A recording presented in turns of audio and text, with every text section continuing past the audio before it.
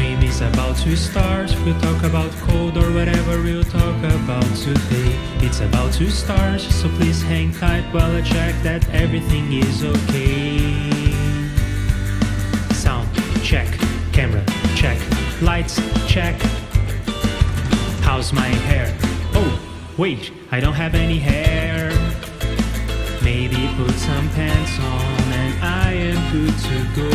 So get ready wherever you are, 'cause the stream is about to start.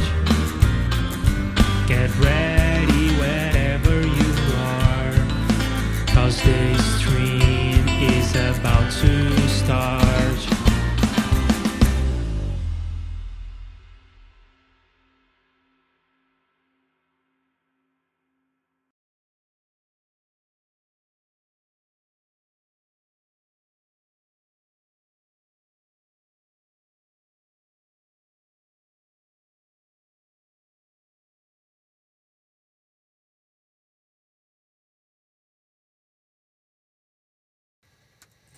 Hi, my name is Leonardo Facchinetti, and let's write some code together, shall we?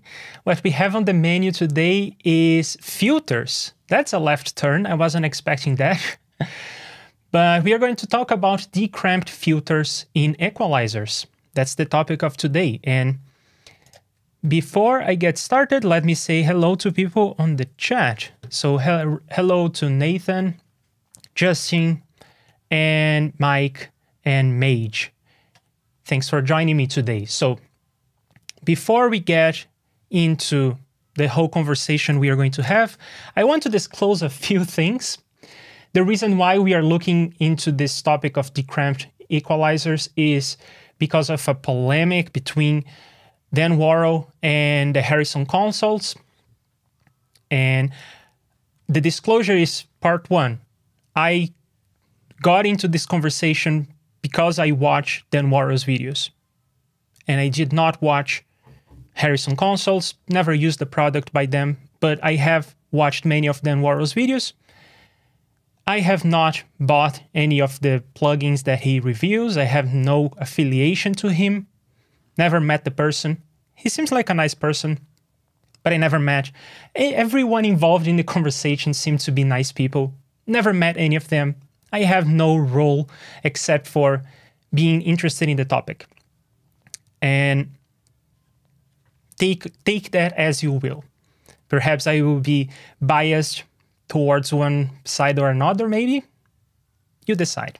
Disclosure part number 2 is that I contacted everyone involved in the conversation and I invited them to either join the stream. There is actually an ongoing Skype call that everyone involved in the conversation, here's the Skype call, it becomes this thing because I am on the Skype call sending the same video as I'm sending on YouTube, so we got this kind of effect. But anyway, what I'm saying is, I invited everyone involved from Dan Worrall to Harrison consoles, and even the developer of the de-cramped filter that I'm going to implement today, I invited everyone involved, in case they wanted to have a saying.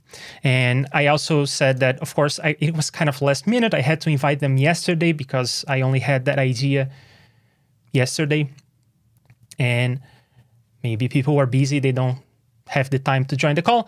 I am going to read whatever they sent me via email, via messages here on the YouTube chat, making sure that everyone involved has their voice heard. And that is the disclosure. Everyone involved will get their saying. More people on the chat. Hello, Dr. McFarland Studios and Bo. How are you all doing this at evening for me, at least? Maybe afternoon for you. So, for people who don't know how we got here, here is a brief recap. It all started with this video from a couple months ago, 1 year ago, something like that. I wish it showed when the video was published, but it doesn't. That's weird, isn't it? Well, there are comments from 1 year ago, so it stands to reason that it's at least 1 year ago that Dan Worrall in his YouTube channel reviewed the Harrison 32C channel strip. And one of the things that he found was that the filters in this plugin cramp near the Nyquist frequency. We are going to explain why that works and how that works in a moment, and if you don't know what cramping even means, I will go over that. But anyway, Dan found this, and because of the marketing materials from Harrison and whatnot, that sounded a bit sketchy. So it was a criticism from his part. Then in the comments on this video, Harrison Consoles answered. And then there is this second video by Dan Worrall as a response to that response. And it has to do with like the expectations about saturation and other parts of the Harrison 32C plugin that I'm not going to discuss today, at least. And then third, there is this video by Dan from Lonely Rocker, in which people from Harrison were invited.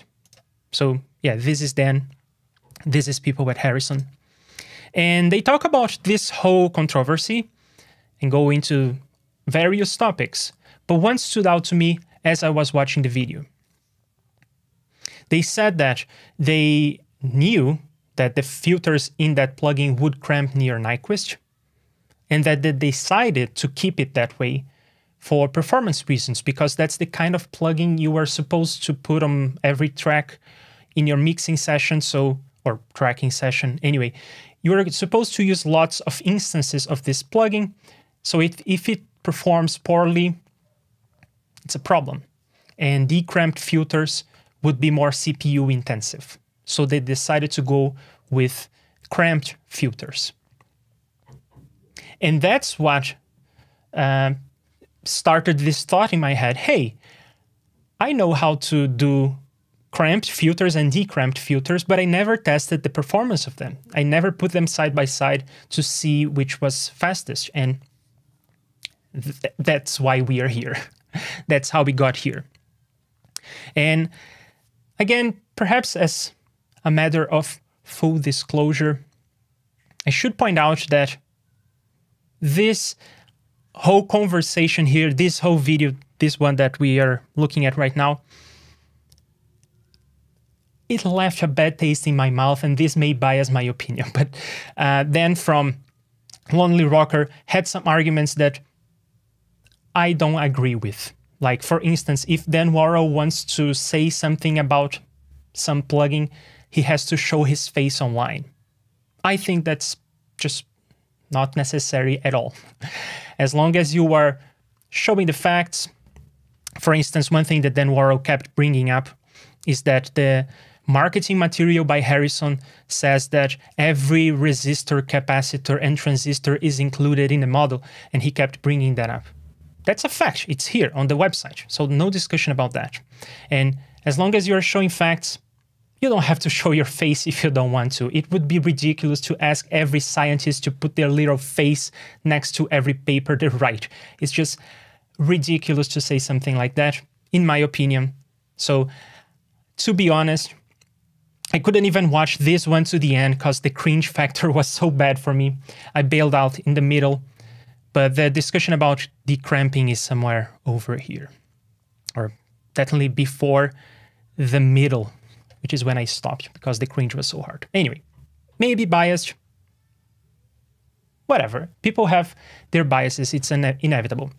And again, for the sake of full disclosure, right after I watched half of this video, I was like, this left a bad taste in my mouth. And I commented on Dan Worrall's channel. Again, I watched Dan Worrall.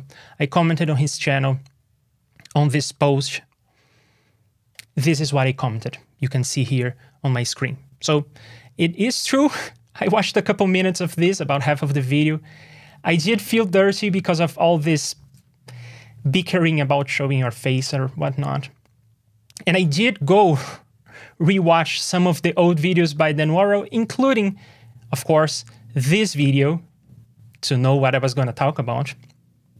And it was when I was watching the video that I thought about talking about all of this in this stream. And I understand that my attitude may offend some people. I'm not sure how to read the response from Mark. Maybe it is like mad respect to you for saying that, but I don't think that's how it reads. I think it reads like, hey, Leandro, you should be more respectful. And if people feel disrespected, I'm sorry. It really is what happened. I'm talking about things that happened to me. I watched this. I felt dirty. I did go rewatch some old videos. So I'm not pointing any character flaw in anyone. Anyway, I needed to say this before we even get into the technical stuff. So, I guess I will go back to the chat, but I will also check my notes, because usually I don't prepare notes extensively, but since I was gonna do this touchy subject, I decided to take notes, decided to do everything very properly and try to do the setup as scientific and unbiased as I could. And truth be told, what we are going to explore, this performance issue, it doesn't matter how it goes. It doesn't matter what results we get.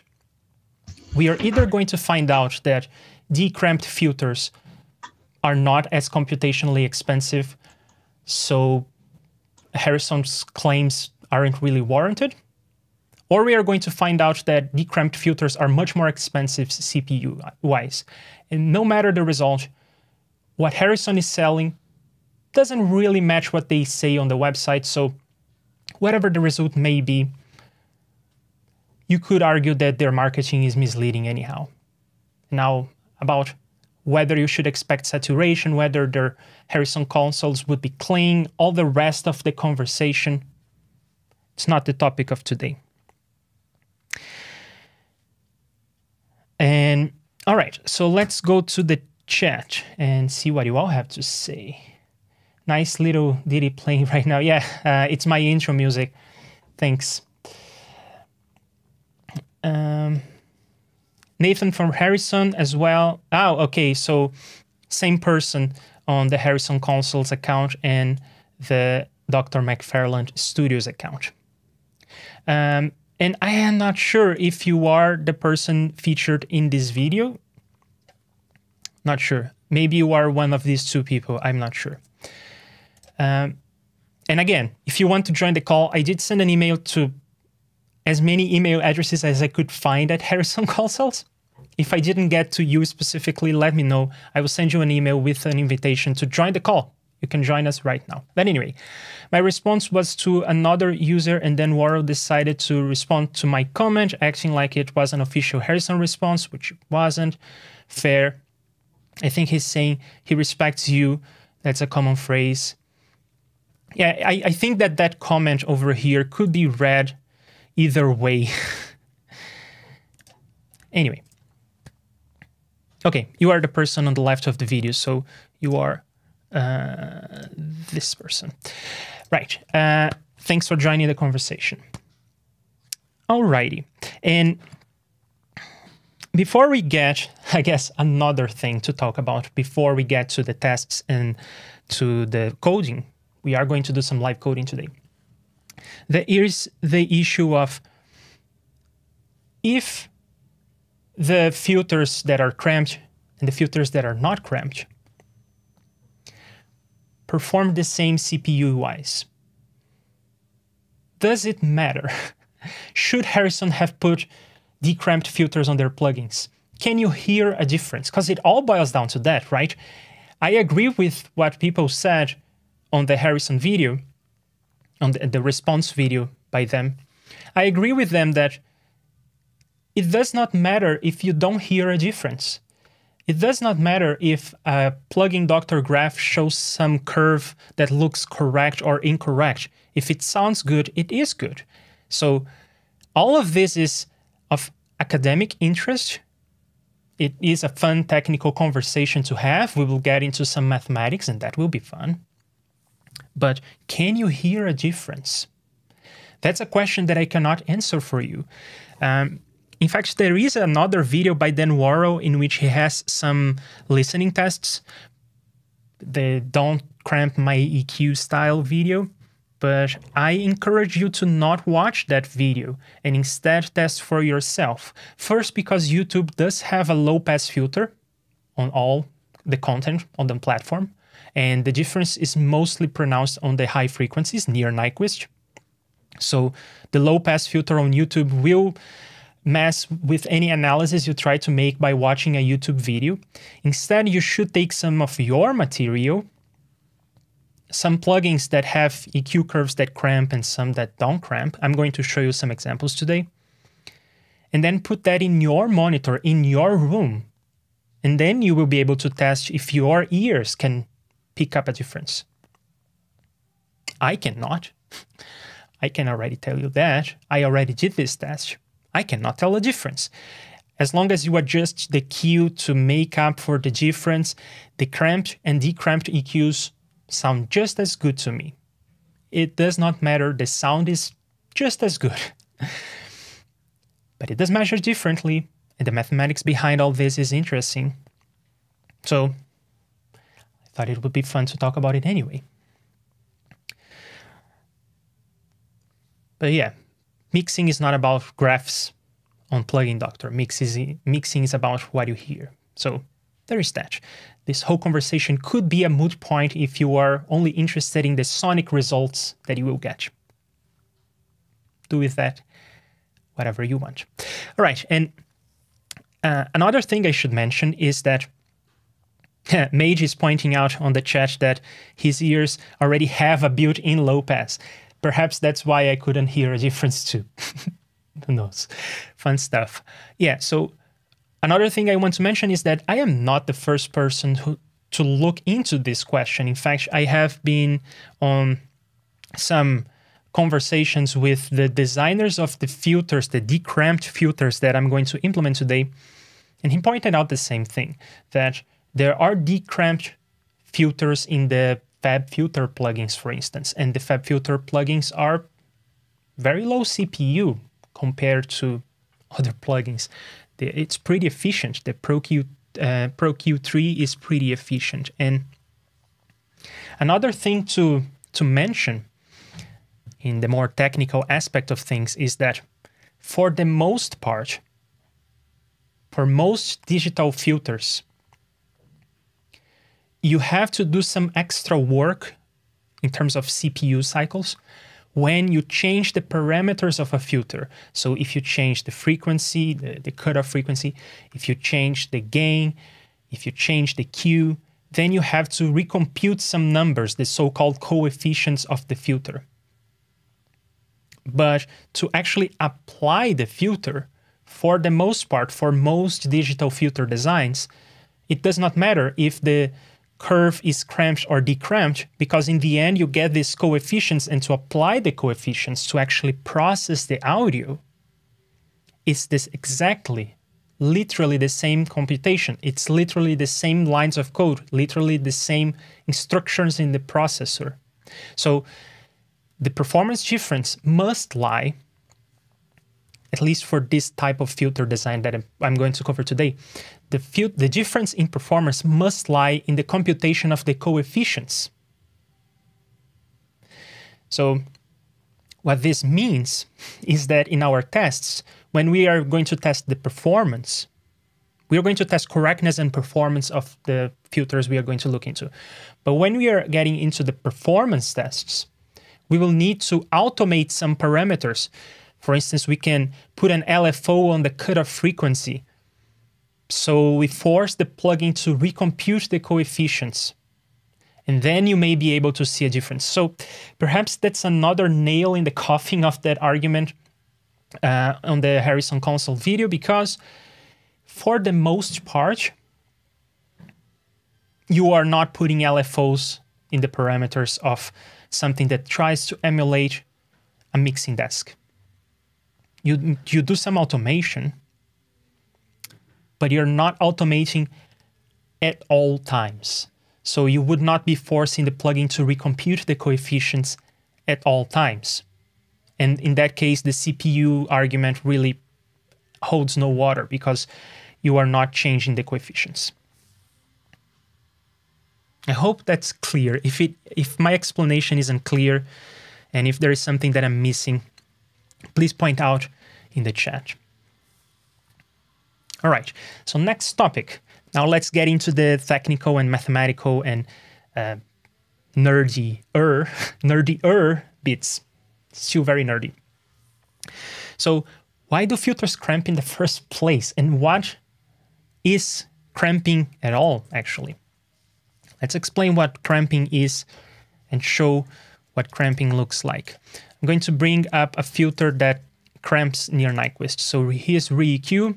I put a band on the equalizer, and as I bring it up in the frequency spectrum, it starts to deform out of shape. Here it is very symmetrical, and it's kind of large. And here it gets asymmetrical. This part has a slope, and this slope is steeper. It's asymmetrical. Also, it started to thin out as it goes to the upper frequencies. That's what cramping looks like. And why does this happen in some digital filters in the first place? I am not a filter designer. I'm an enthusiast. I'm a programmer.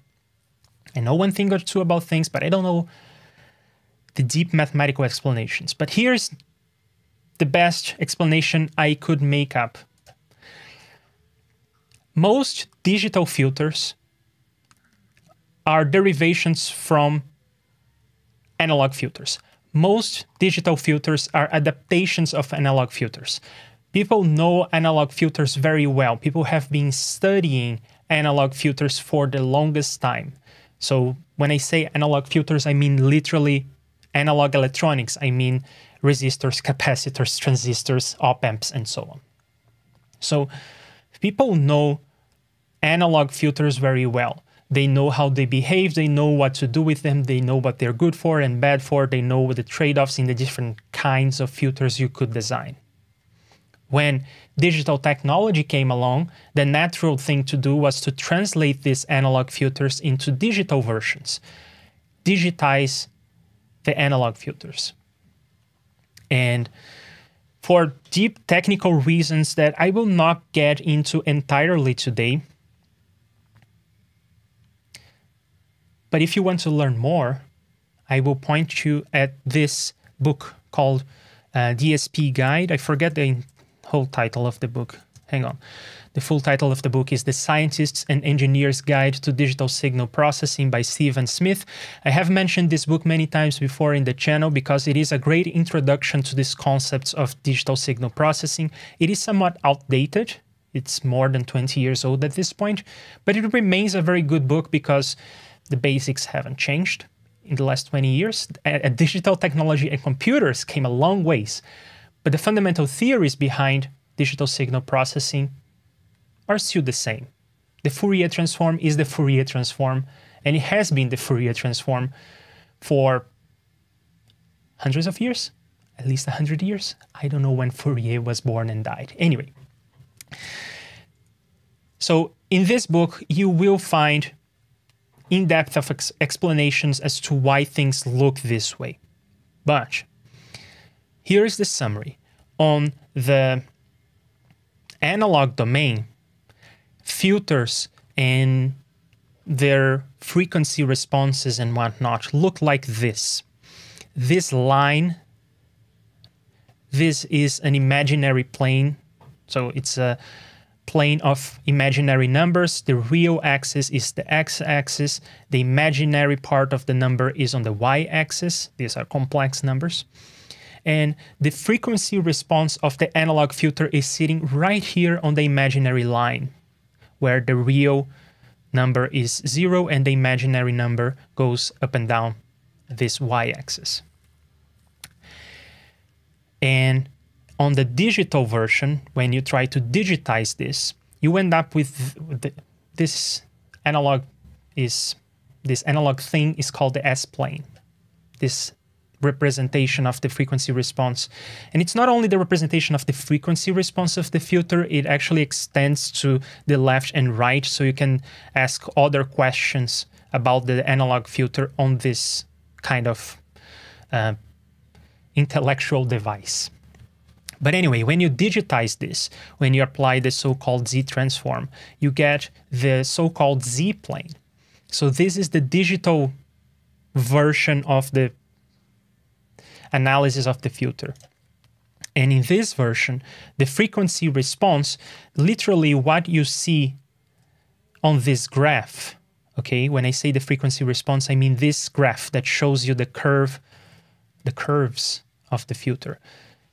On the analog domain, they sit here on the imaginary line, and on the digital domain, they sit here on this circle. On this circle that has a radius of 1. And it is, again, on the imaginary plane, so real numbers on the x-axis, imaginary numbers on the y-axis.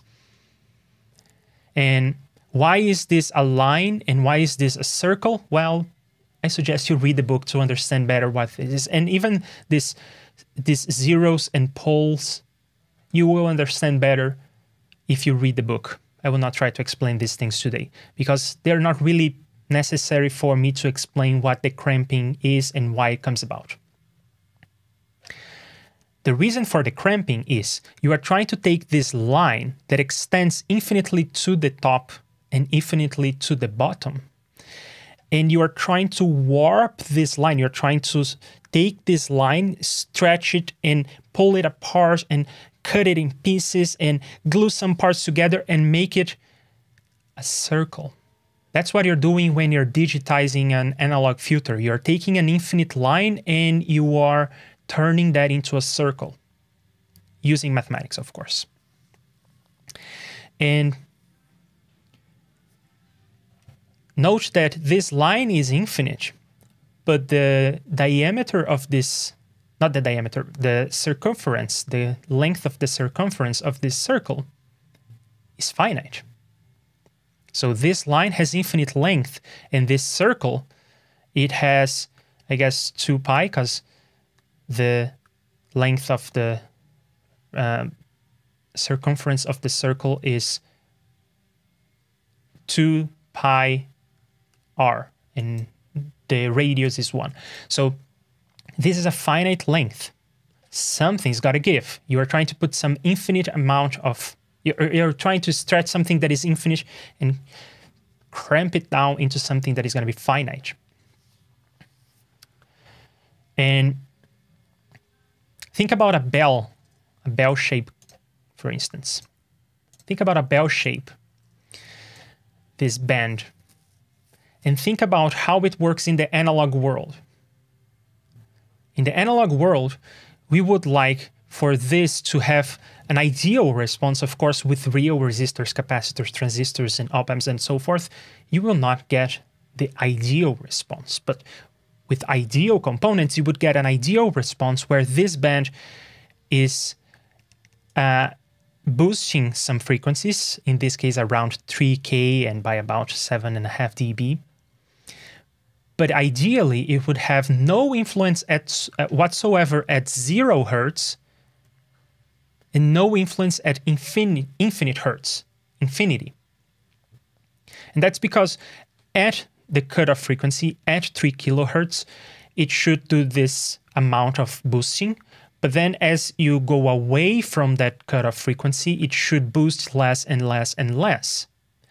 So as you distance yourself from the cutoff frequency, the effect of that filter should be attenuated. And in the extremes, at 0 hertz and infinity hertz, it should have no influence whatsoever. It should be a completely zero effect from this this filter, from this curve, from this EQ band. So coming back here to our little diagrams, it means that at 3.7 kilohertz, so let's say that this point here is 3.7 kilohertz, it will do some attenuation, or I guess in that case, some boost. And then at 0 hertz, which is right here, DC, that should be a 0. And then infinitely to the top, that should be a 0 as well. So far, so good. We have an infinite line, so talking about infinity here makes a lot of sense. But when we take this line and wrap it around this circle, infinity is right here. Infinity is right there. That's my cursor is in infinity. Isn't that crazy? So my cursor is right here where the end of this line lives. So at this point, the response should be 0. At this point, which is DC, this point corresponds to that point. So at that point, it should be 0. At that point, it should be 0. And somewhere around here, let's say that this is 3 kilohertz. This is 3 kilohertz. At this point, it should boost by 7.5 dB. But now we don't have infinite distance between this point and that point. We have a finite distance between this point and that point. So you see where this is going. The filter eventually has to get back to 0. It's getting back to 0 here at Nyquist. In my case, my sampling rate is 48 kilohertz. So the Nyquist frequency is 24 kilohertz, half of the sampling rate. So it has to get back to 0 there. And that's why it starts to cramp out of shape, because it wants to get back to 0. So it tries to be a good fellow and rise about the same slope as it was doing here, at about the same rate. Of course, it fails to, but it tries to do that as much as possible. But after the cutoff frequency, it's like, okay, now I need to rush and get back to 0 as soon as I can at 24 kilohertz instead of infinity hertz. That's cramping. That's why digital filters have to cramp. To the best of my knowledge, I'm gonna say this again, I am not a specialist, I'm not a filter designer. I'm an enthusiast. That's what I learned from my research. That's why filters have to cramp. Right, let's get to the chat. People can correct my mistakes, and then we can move on with the other things I want to talk about.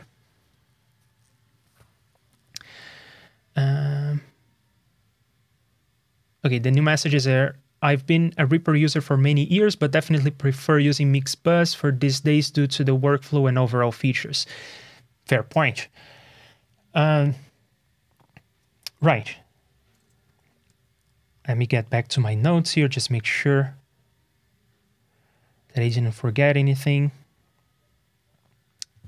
Juan is here. Hello. What's up?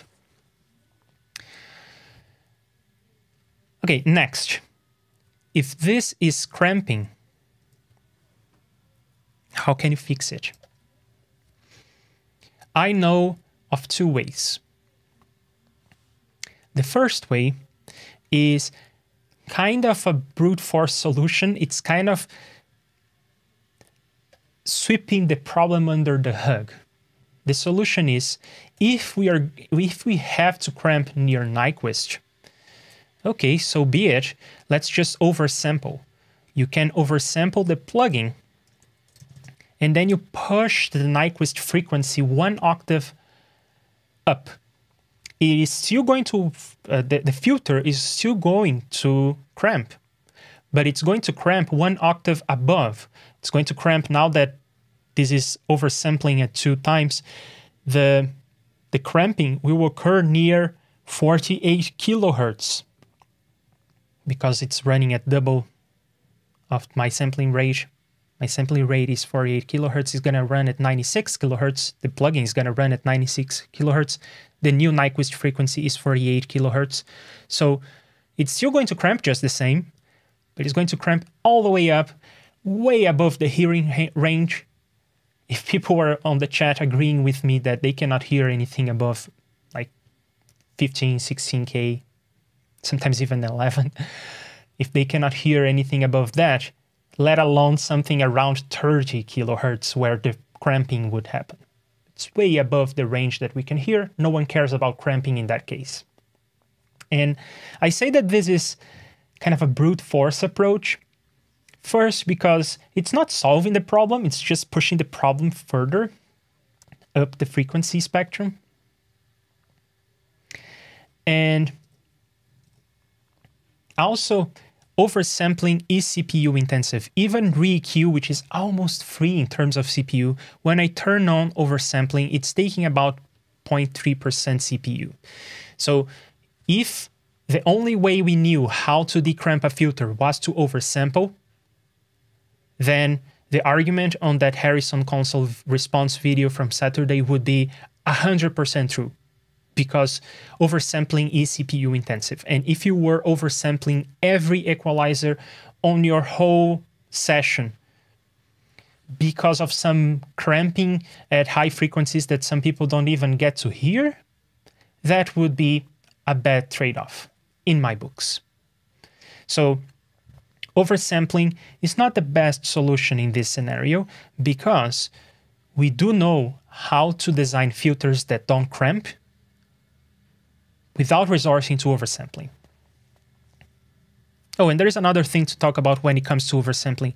Typically, to oversample, you will want to have some anti-aliasing filters on the upsampling and downsampling steps, or maybe just one of the two, but at least in one of the two, you will want to have some anti-aliasing filters. You probably want these filters to be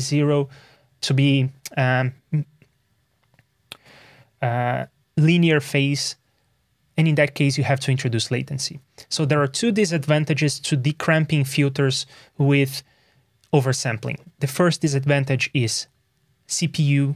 The second disadvantage is latency. You probably will need to introduce latency. Can you do oversampling without latency? Yes, you can. But then you introduce some phase problems, right? When you are doing anti-aliasing filters, they are low-pass filters, you will not change only the magnitude, you will not change only the frequency response, but you will also change the phase response. That's the red thing here. And the phase response would be messed up, which could interact badly with all sorts of other things. So people tend to do oversampling with latency, and that's what we see here. Okay, so oversampling is typically done, but it's not the best idea. Can we do something else? Yes, we can. There may be several options. I know of one. I know of one, and that's the one we are going to implement today. And that is the so-called matched filters. I guess they're matching analog curves better. I don't know why they're called matched filters. I think that's why. But what you do in that technique is, when you're converting from the analog ideal response to digital, so when you are going to this picture here, what you do is you change the rules of the game. You adapt the analog filter before the conversion to digital. So you start with the ideal analog curves,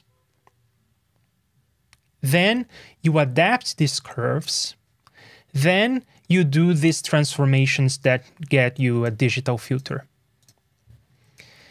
And for instance, for this kind of curve here, what you can do is say, okay, at 0 Hertz, the response is 0.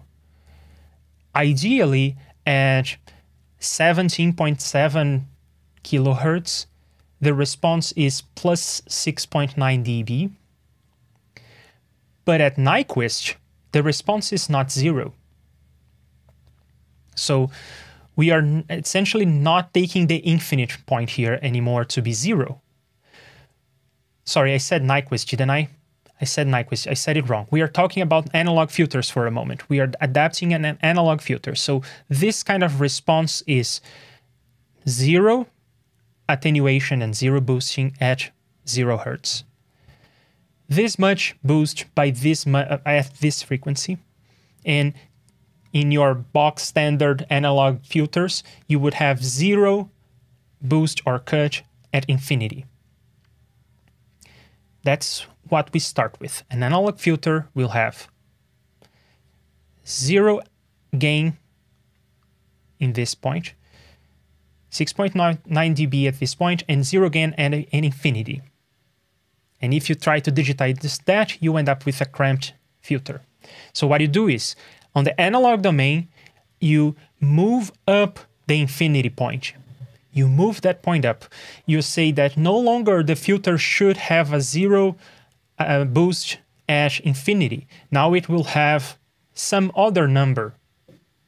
Probably not 6.9, not 0, somewhere in between. This somewhere in between is something that you decide using mathematics. But you put that point there, and then you do the analog to digital conversion of the filter. What you end up with is something that looks like this. A de-cramped filter. Now, notice that this technique works without resorting to oversampling. You get no latency, ideally, no latency. And in terms of CPU cost, that's what we are going to test today. Is it a significant difference?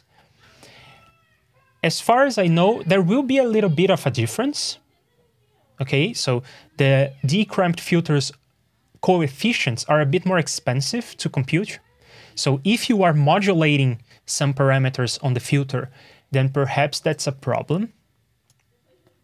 But if you just set a filter and let it be, or you automate it on every section of the song, you change the filter a little bit, in those cases, it will make no difference, because applying the filter, computing the samples that need to go out of the filter, is pretty much the same computation. It's exactly the same computation for cramped and de-cramped filters. The difference is in the so-called coefficients. I'm going to show you what those are in a moment. So the coefficients will be different, but computing the filter itself is going to be exactly the same computation. So the performance difference must be in the computation of these de-cramped coefficients. And this computation is a bit more CPU expensive. And that's the theory anyway. We are going to put this to test today by implementing this. But even if it is more expensive, there is still the question of, is it a significant difference? Probably not. In reality, we know, right? We know this. We don't have to test this part.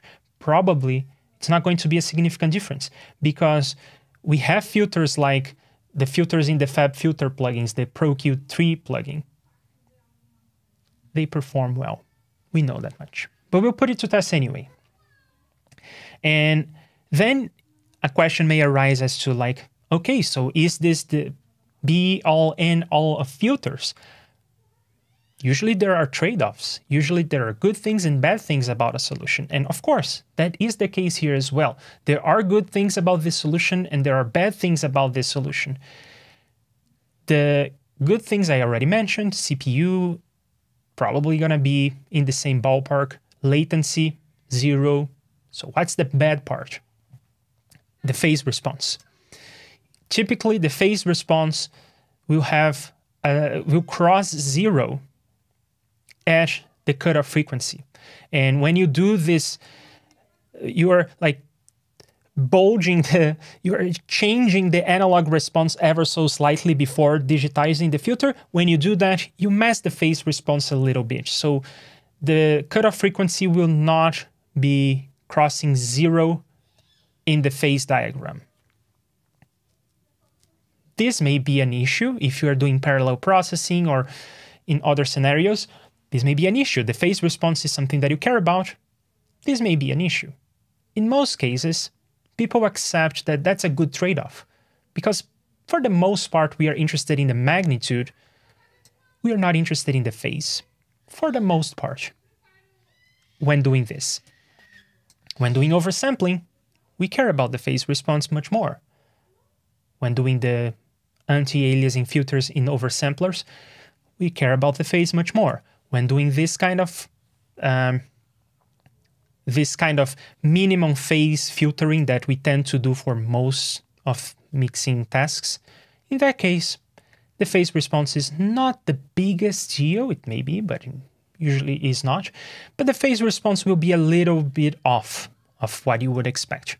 And then the solution for that would be to the so-called minimum phase, natural phase, sorry. It would be to go to the natural phase EQs and to the linear phase EQs. The natural phase EQs work by on a nutshell, they work by running the same minimum phase filter forwards and backwards on the audio and then combining the responses. It's a super clever trick that fixes the phase response at the cost of some latency and some extra CPU.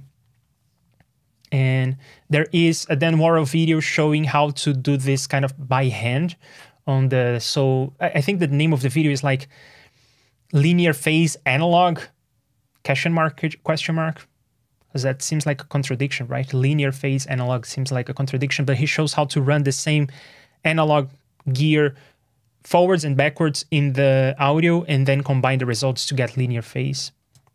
And there are all sorts of techniques to make this forwards and backwards approach fast and feasible for real time, like the FabFilter plugin does. I know that it does natural phase. I don't know how they do it, but they probably do it using this strategy of running the thing forwards and backwards, because when you turn on natural phase, I think it introduces some latency. I forget, but I think it does. And then linear phase filters you can do with a completely different approach using the Fourier transform and convolution, but let's not get into that. So yeah, the disadvantage of this other technique for de-cramping filters is that you will get some phase anomalies. And there are some ways to fix that with natural phase and linear phase, but that's beyond the scope of today. That was a lot of talking. Let's see what you have to say.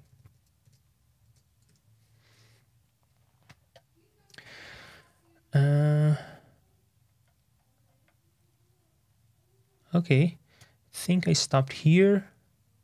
You were correct in your assessment so far. Oh, awesome. Thanks for the confirmation, because I am speaking about things that are technical and deep and complicated, and I want to make sure that I present this information in the most fair and in the most precise way I can. Are CPUs fast enough to oversample, so should not matter? Well, it matters because you're running some plugins on 100 tracks. And because you are not just running one filter or one band, you may have something like a low pass with, let's say, a slope of 24 dB. That's actually 2 low passes in a row. Or, yeah, there are various reasons why you would want to have filters all around. And if they are adding 0.3% CPU every time, it adds up. It adds up. So, and also in terms of elegance, if there is a brute force way of doing something and there is a more principled way of doing something, then it tends to be better to do the principled thing, even if you cannot hear the difference. Whatever. Justin says, it's a 2 times cost for the filter computation, and then a FIR filter. A FIR filter is FIR is finite impulse response. That's the linear phase filters that I was talking about. Linear phase filters tend to be implemented with finite impulse response filters, and that's how you do anti-aliasing filters.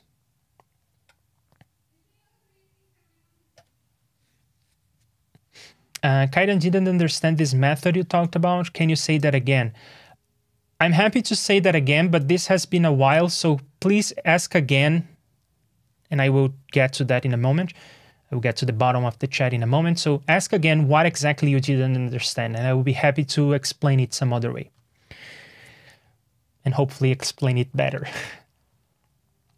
But if you oversample, you don't need the anti-aliasing filter. Is that the point? You only need anti-aliasing filters when doing oversampling in this context, because these filters that we are talking about today don't introduce any nonlinearities. They don't introduce any distortion. There are filters that introduce distortion, just not the ones we're looking at today. So in that context, where every processing is linear, you don't need anti-aliasing filters unless you try to oversample. If you try to oversample, you will need anti-aliasing filters.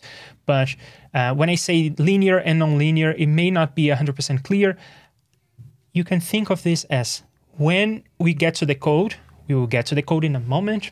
When we get there, you will see that we are only adding samples and multiplying by constants, the so-called coefficients. So we never multiply samples by samples. We don't do that. We don't use the transcendental functions like tangents and sines and so on the samples. We will use these functions to compute the coefficients, but in the end, we will get the coefficients, they are constants. We don't take the tangent of a sample, never do that. We take the tangent of some things, like we may take the tangent of the cutoff frequency, that's all right. But we never take the tangent of the samples. The only processing that we do to samples is to multiply by constants and add them up together. These are linear operations. There is a lot more to be said about linear versus nonlinear, but I think that that's a good summary for the discussion we'll have today. Nathan says, looks like you know what you're talking about. I prefer to be in the dark about most of this stuff. Fair enough. It's all interesting to talk about, though. Thanks. I'm happy that you're finding this interesting. You definitely need the anti-aliasing filter for oversampling, otherwise you'll get a perfect mirror copy reflected back from Nyquist and all goes to hell. Yeah, if you want to see this and learn more about this, the way I learned it was from reading the DSP guidebook. So I recommend that. But there are other good books about this, it's just the one that I know. Is the Harrison plugin a white model of the console, like a SPICE model? Then the regular filter math won't apply, right? Yeah, so what Bo is asking about is actually an interesting question. When they say that every resistor, capacitor, and transistor is included in the model, what is this model? There are different ways to model something. There is the so-called white box approach, where you open the box, you take one of the consoles, you open it up, you trace the circuit, you see where every resistor, capacitor, and transistor is. You model that using SPICE, for instance. We have a stream from about 8 months ago in which we talk about modeling in SPICE. And you take that model and you run that simulation in the computer. And the computer will do the same thing that the console does, for the most part, as long as your model is accurate. Of course, every model will have its inaccuracies, but it will try to simulate what happens to electricity as it flows through each component. That's a white box approach. It's also called physical modeling in this context. And of course, the upside is that as long as your model is a good model, you will have exactly the same response. You can feed any audio through the thing and you will get the same response you would get from the hardware. The downside is that this tends to be computationally expensive. To run a SPICE model in real time is not feasible. Not even for something super simple with a single resistor and a single capacitor. You cannot run this in real time. So to make this performant, there is a whole host of techniques. We talked about some of them. Again, there are streams in this channel about this. We talked to Tail about some of this. We talked to Jatin Chowdhury. I think that's how you say his last name. I may forgot how to say his last name, but we talked about this technique and how he modeled the Clone Centaur pedal using this. So if you are saying that is included in the model, if you mean white box approach, an open box approach, then you would have exactly the same response as the hardware and the curves would not cramp, because you would not even be using these techniques for filtering that we are going to show in the code today. You would be using something entirely different. So we know for a fact from the analysis that Dan Worrall did, I did not reproduce his results. I did not install the Harrison 32C plugin to double check that, but Harrison themselves did not claim otherwise, so I didn't bother.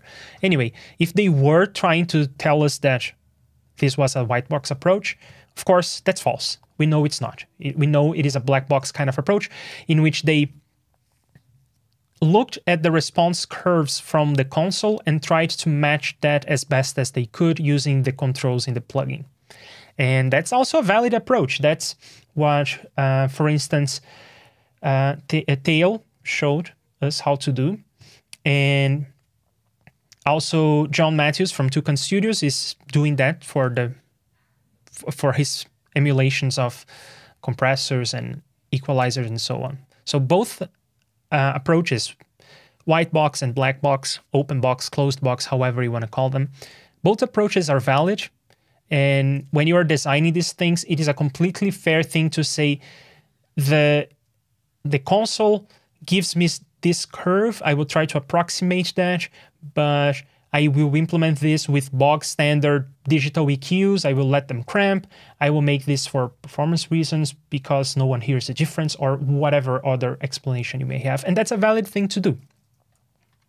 It may be a bit disingenuous to try and sell it as something that it may not be, but strictly speaking, this isn't false because they don't say white box or physical modeling or any of that. Anyway, take that as you will. Again, I may be biased. I mentioned in the beginning my biases. Nathan, I've spent some time in the trenches with filters and EQs. Yes, Justin Johnson, for those who don't know, is the creator of Re-EQ, not that one, this one. And there are 2 streams, or maybe 3, in which we talked about this, showed the code and the anti-aliasing filters, the oversampling, the curves, everything. And this is one instance of a plugin that knows how to do de-cramped filters using oversampling. You can see the latency here and the CPU there. So this is using the brute force approach. It is oversampling. And there is an option to go lower quality, and in that case, 0 latency cramping. And at this point, it is similar to, not exactly the same as, but similar and in many ways equivalent to Re-EQ. So yeah, if you use this version of Re-EQ, not Rea-EQ, but Re-EQ, then you have to thank Justin. M9 says, from what I have seen, people use the oversampling to counter the Nyquist reflection. That is, its dB drops greatly before it hits audible range. Yeah, sort of what we talked about. And yeah, these reflections is what you're trying to get rid with anti-aliasing filters when you oversample. Harrison has been in the trenches for decades and knows a thing or two about what is important to a signal path and what isn't. Yes, that's a fair point. In the end, as I mentioned in the beginning, all of this is an academic exercise if you run some tests and you cannot hear a difference, or you don't care about the difference, or maybe you prefer the cramped versions. All of those are valid. So in the end, what matters is what is and isn't important in the signal path. Juan says, I got lost, thought I was following, but I realized I didn't understand. I will look at the replay, but if you can rephrase a bit, it would help a lot. Yeah, exactly what do you want me to rephrase? The oversampling, the techniques for decramping without oversampling, or something else? And John is here. Hey, I was talking about your plugins and how you do closed box approaches. Also, Harrison said they didn't put a Q knob because the original hardware doesn't have it and they were recreating it. Fair point. When you're saying that you're recreating something or that you're modeling something, those terms are loose. There's no formal definition of what it means to recreate or model something. So if you're trying to recreate the workflow using standard digital filters is okay. If you're trying to recreate the nonlinearities, the distortion, the saturation of the console, then probably you would not want to use a pure digital EQ, because you would like for the saturation of that EQ curve to be in the plugin. But the Harrison 32C is not trying to bring any saturation. And whether it should, it's a whole different story that I will not get into. Aviated View Sound is here. Hello, what's up?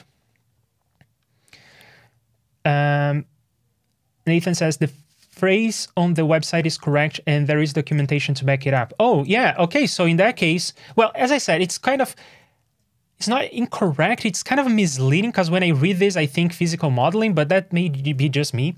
And in terms of documentation to back it up, I would love to hear more about this because I'm not sure what you're talking about right now, but I would love to see that. Do you have a link to the document? Oh yeah, so same question. Do you have a link to the documentation? I would love to see that. So strictly speaking, is this incorrect? It's not, because you may have looked at the thing as a black box, see the curves, and then in that case, you are looking at every capacitor, transistor, and resistor in there because you ran audio through the thing, right? Oh, I see. I understand cramping and why oversampling is brute force. Your method about condensing something and not taking the sample. Your method about condensing something and not taking the sample. Not sure you understand that.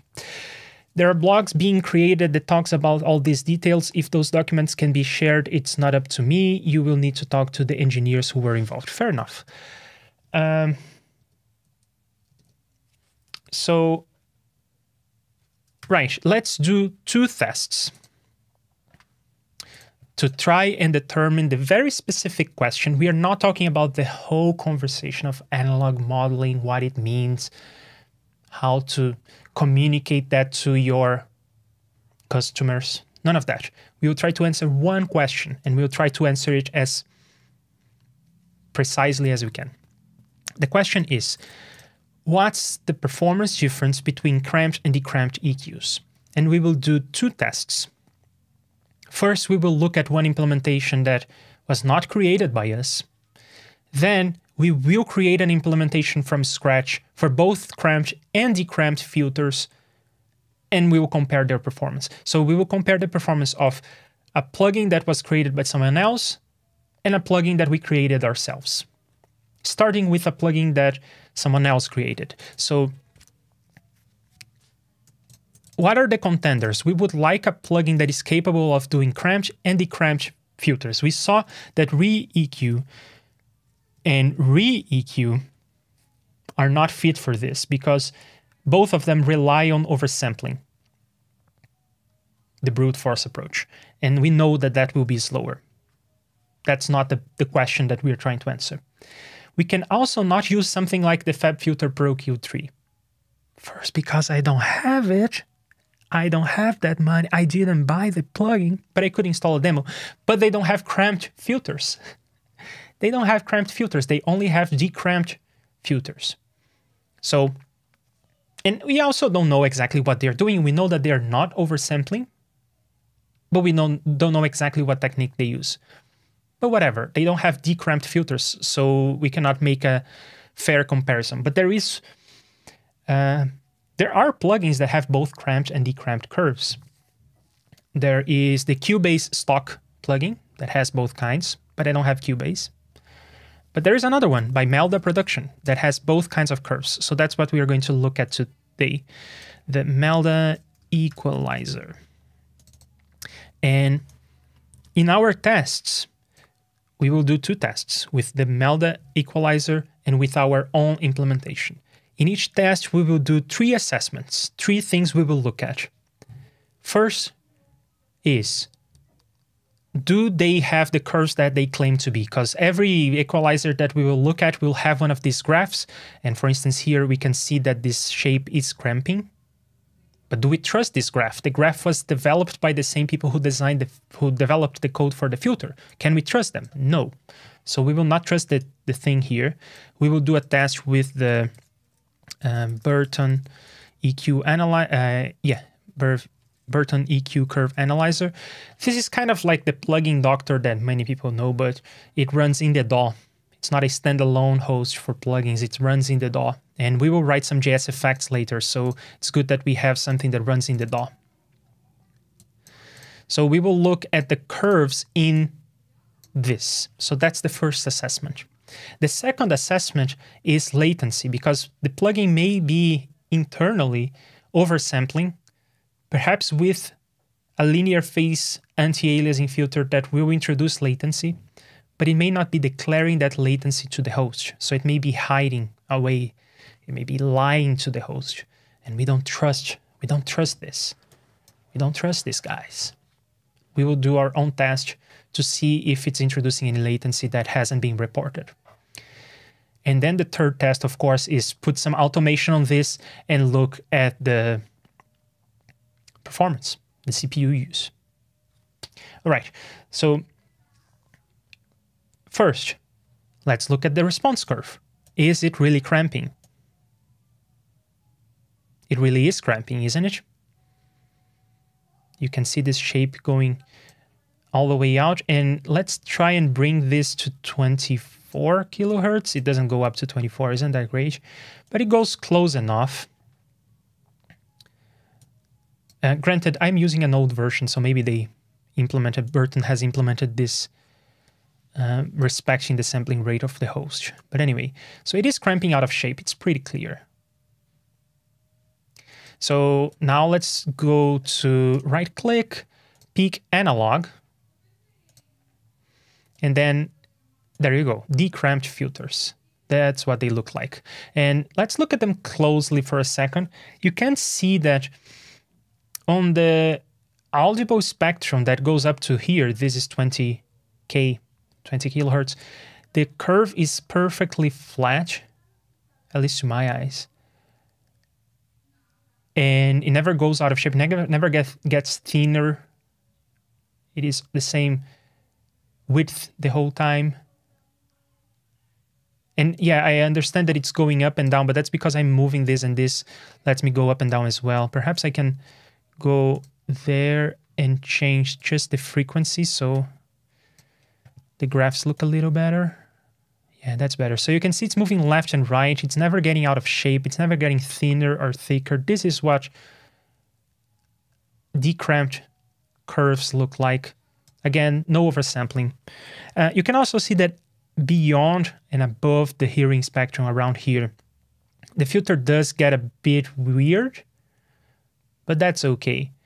That is just an artifact of the technique used to de-cramp the filter, and we don't hear this part anyway.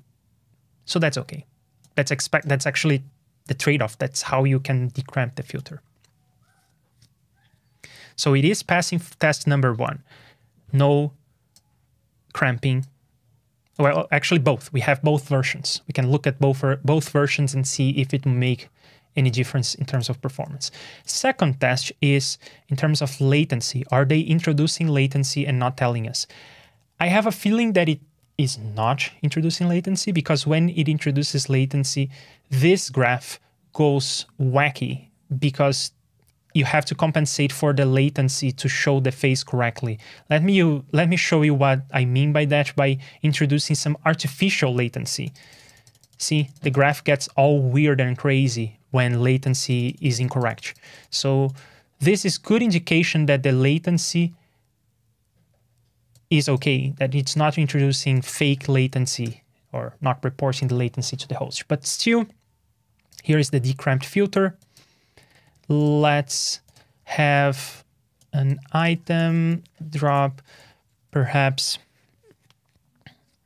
I want to say something like a tone generator. Glue that, copy that, and lower the volume for this one. Glue that. And then we have a sharp transition between these 2 points, and we can render the plugin here, and we will see this if this sharp transition moves left and right. It will change in shape because to filter something in the frequency domain means to change the shape in the time domain. So this will change shape, but will it move left and right? That's the question. To answer that, let's drop the plugin there on the item, and I will make a copy of it. I will zoom all the way in. And then on the second, I will glue, burning the effect into the item. No latency. It didn't move left and right. No latency. Great. So the only thing left to do is to create 2 tracks. In one track, we will put the Melda equalizer. And we will take band 4.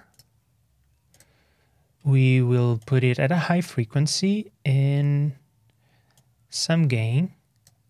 Something that makes the cramping pretty clear. That's pretty clear to me. Let's copy that to the other track. Change the type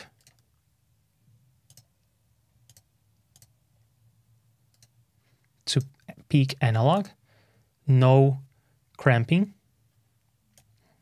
Again, here are they side by side. Here are them side by side. Cramping, not cramping. Then all you gotta do is make a bunch of copies, because when we are looking at one band on one instance of the plugin, it is too small of a number to make any difference. In both cases, it's 0.1% CPU. Well, let's see how this changes as I put more and more instances on the track. So let's say 2, 4, 8, 16, 32. And we are getting 0.6% CPU. Let's go 64. 64 instances is registering about 1% CPU, which is a fair thing. Also, another thing that may influence the tests, oh, god damn it, I forgot to automate the curve before I copied it. I will have to do that part again. But another thing that could influence this is to have some audio running through because of problems with the normalization and very small numbers. We talked about that in plenty of other streams. So what I will do is have another track with some good old white noise. And I will route that to both tracks. So both tracks will receive exactly the same noise. And everything is clipping, so I will bring down the white noise.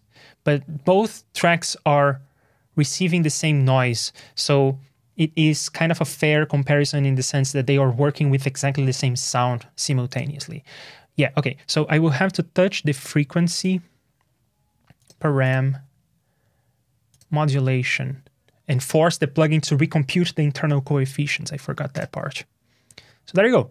Now it is de-cramped. It is cramped in this version, and it is moving left and right like a mad little EQ curve. And then I will redo this part where I copy, change the band type.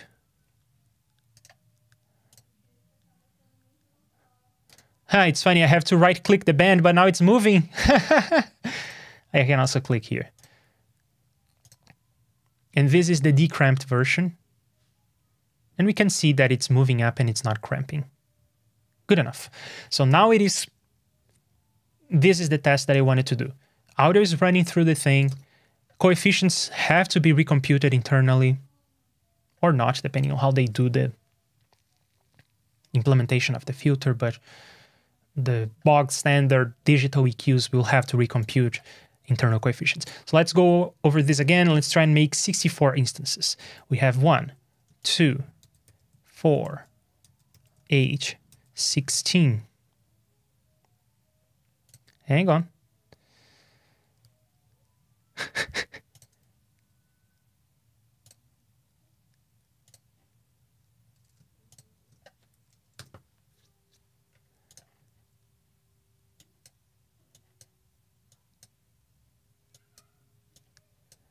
Yeah, something broke. When I started to copy the thing over and over, it started to break. I'm not sure if the stream is all right, because if it was my CPU getting to its knees because of all the parameter recomputation, then maybe the stream is affected. Let me know if you have some problems hearing me and seeing me. Yeah, we will do that modulation again and try again.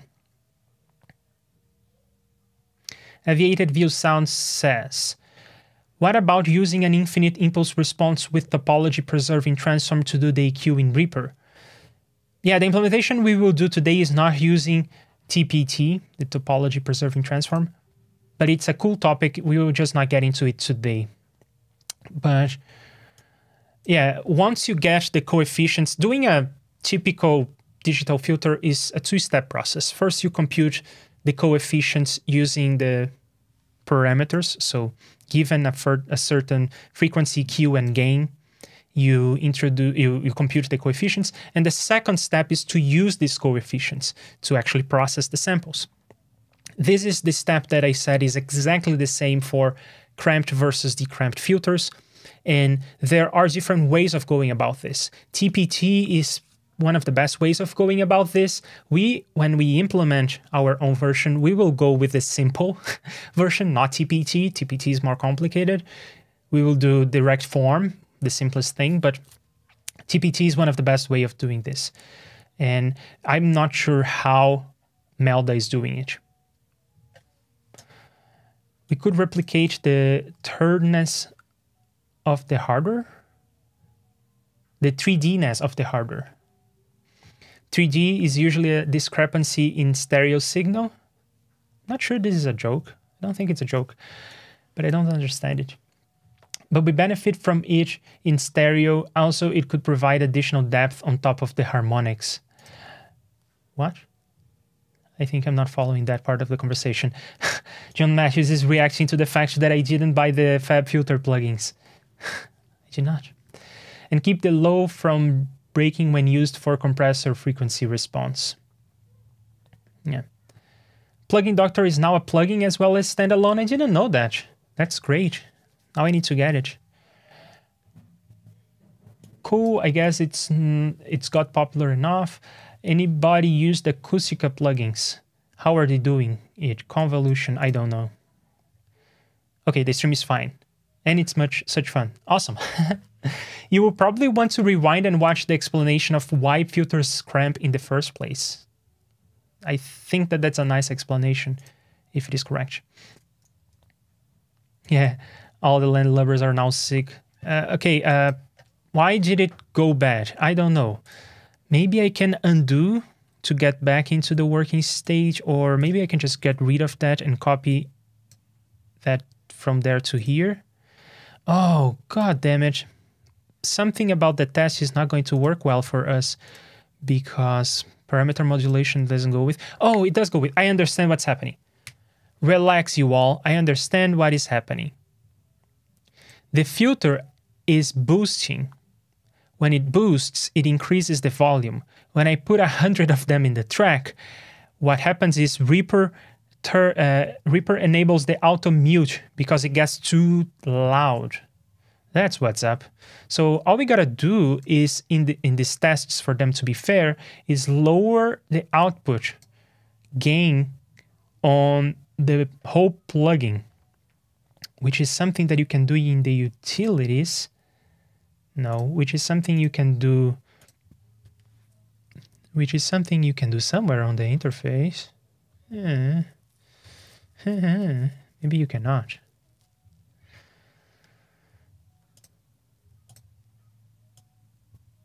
Yeah, this is gonna do some mid-side thing. Not even sure what that is. God damn it.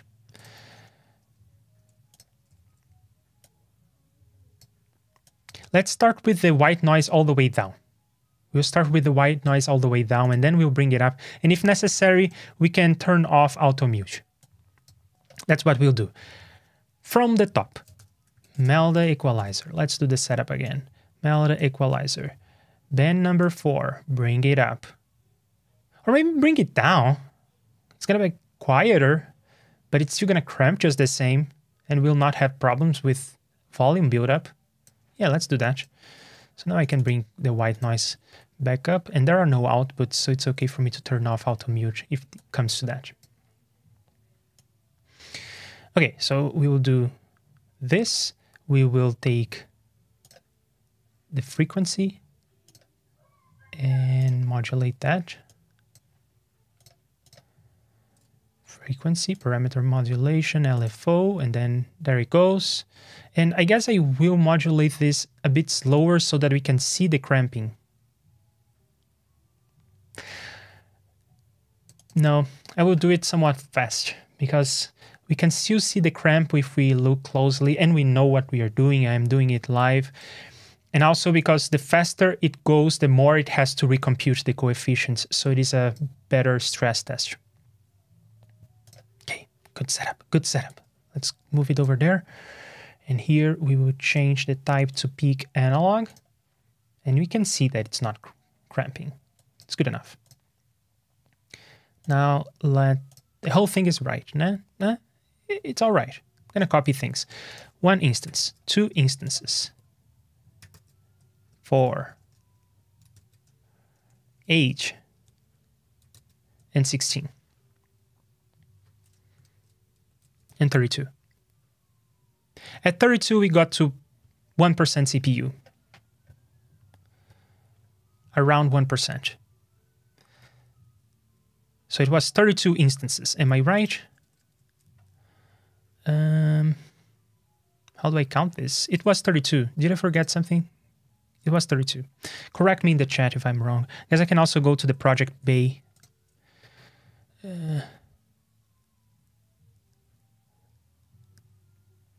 Or I can do this. No, I thought it was going to ask me, do you want to copy 32 instances? I did 32. I did 32. I'm confident I remember. I did 32. So now let's do 32 of these. 2, 4, 8, 16, 32. So this is de-cramped. Here is the CPU use. And here is cramped. And here is the CPU use. Now we watch.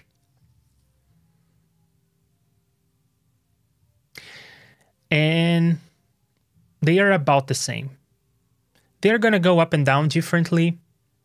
The difference may be that this is always slower by a small margin, but the margin seems to be small enough that it's not significant. So in the Melda production implementation, that's all we can say, right, so far. In the Melda production implementation of the peak filter with cramped and de-cramped curves, the CPU use difference is negligible. And it is a correct implementation. We saw in the Burton EQ analyzer, we saw that the latency is 0. The Melda production plugin implemented de-cramped filters in a way that does not affect performance significantly. That's my conclusion. So that was test number 1. What I'm going to do to these tracks is mute them. And I will call this the third-party test. And I will mute these tracks. And the reason why I am doing this with free plugins, this is not stock Reaper plugin, but it's free. And the white noise is stock. And we will write some JS effects that I will include in the project. And I will share the project because I want research to be reproducible. Is that the word? You will be able to run this at home. And maybe you will find a difference because maybe on my computer which has a M1 processor, it's macOS, running macOS 12.6. So all these parameters of the test must be taken in account. So you should run this on your machine as well and see if you can reproduce my results. That's a big, important thing. And there are ways to make a difference, right? You can see if you're running in macOS, do some things differently in C++. The Melda Productions plugin is a native plugin, it's not JS effects. So it can do things differently in different operating systems. It can try to optimize things and do SIMD, same instruction, multiple data. So it can optimize things in various ways that would affect the results. you should run these tests as well. I will create a folder here real quick that I will call cramp. So you will be able to run these tests because I will share the Reaper project at the end. All right, let's see the comments before we get to code. I said in the beginning of the stream, as I always do, let's write some code together. It has been 1 hour and a half and I have been talking. But we will write some code. We will, right now, we will start writing some code. If I remember correctly, Acoustica are using some form of Volterra convolution. I don't know what that is. I need to take note of things that I need to look up later. I need to get the VSC version of this. Auto mute, exactly. Fun story. Output at the top. Oh my God, Aria is here. Hello, Aria. I was watching this from the beginning, not realizing that it's ongoing. At the top, dry, wet, etc. Hi, Aria. Wouldn't lowering the output from EQs affect the result? I want to prevent auto mute, just disable master send and auto mute. Yeah, fair point. I could have done that. But from a performance perspective, from a CPU perspective, I don't think it makes any difference. It will still have to compute coefficients all the same. It will have to do the processing of the samples in pretty much the same way. Or if it's doing something else that is not your box standard digital EQ, it will do some other computation. But I don't think that boosting instead of cutting would change the CPU performance. But I will let you, Juan, download the Reaper project when it's done at the end of the stream and try this for yourself. Instead of cut, boost and try it and let me know.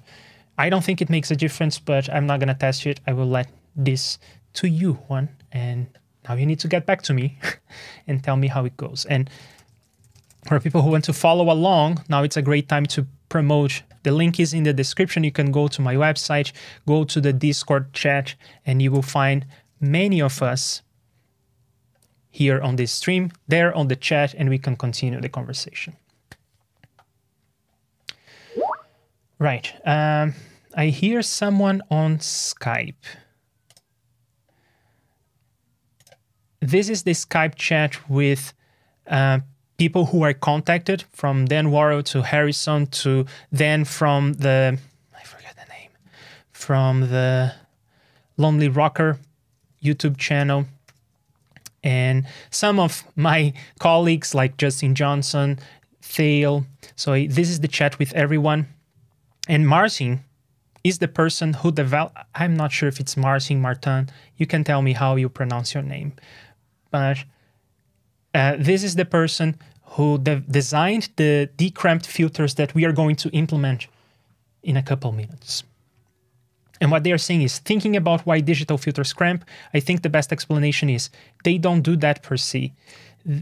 Only if we design them in a particular way using the bilinear transform. Yeah, that's one of the techniques for the bilinear transform is one of the techniques and the one that people learn first, right? It's one of the most straightforward techniques for going from from analog to digital.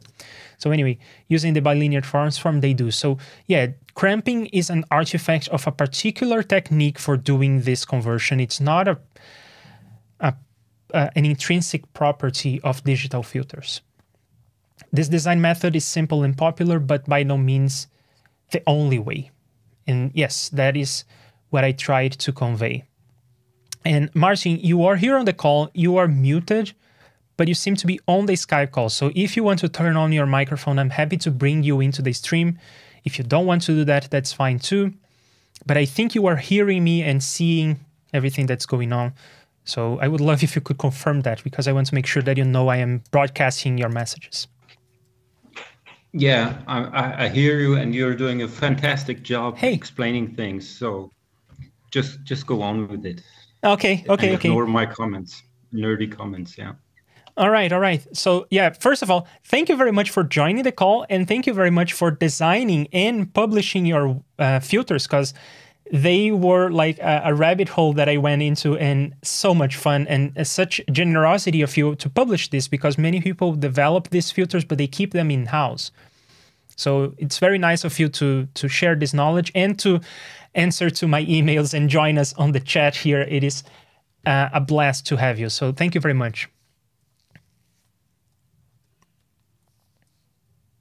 All right, so with that said, let's talk about first the implementation of the simple bilinear transform, the bog standard EQs that everyone learns how to implement when they first learn how to implement an equalizer. And it is something that we have implemented at least 2 times before here on this stream, but we are going to do it a 3rd time because I want this to be self-contained.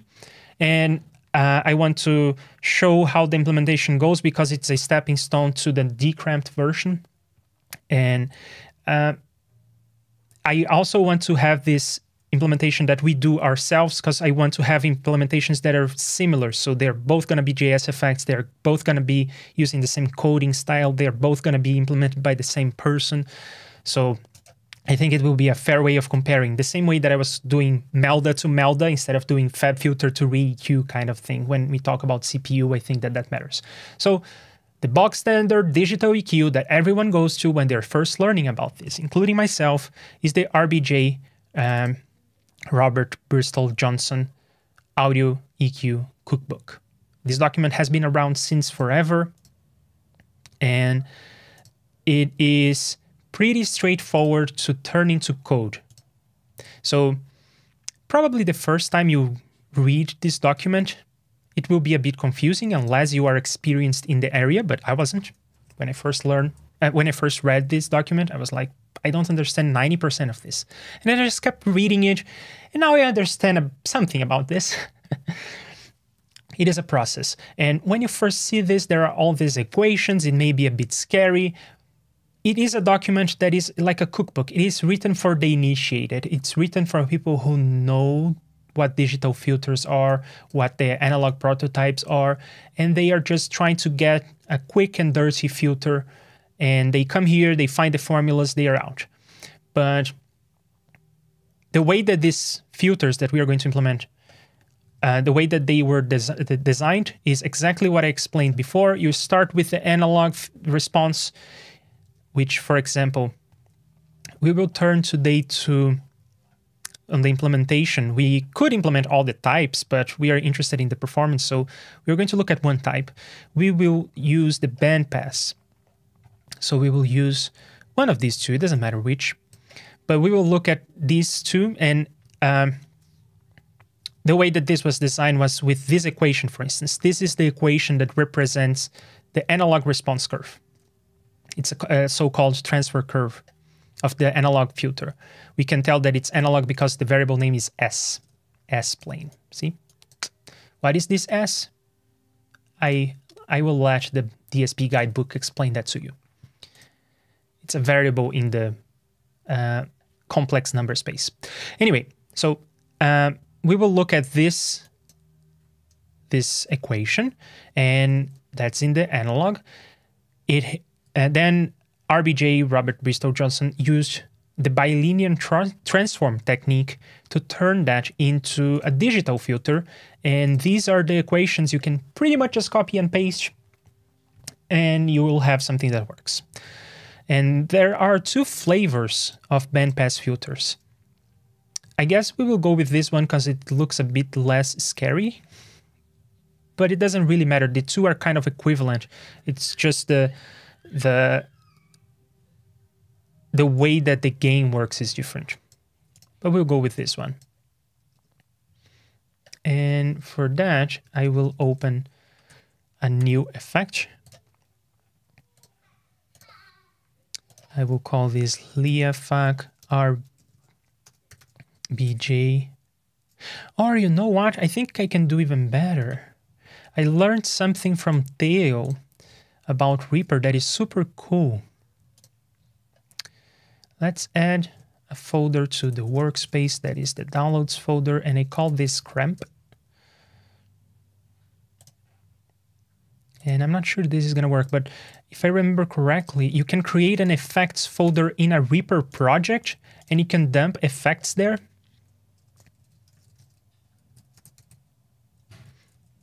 I guess I will call this RBJ.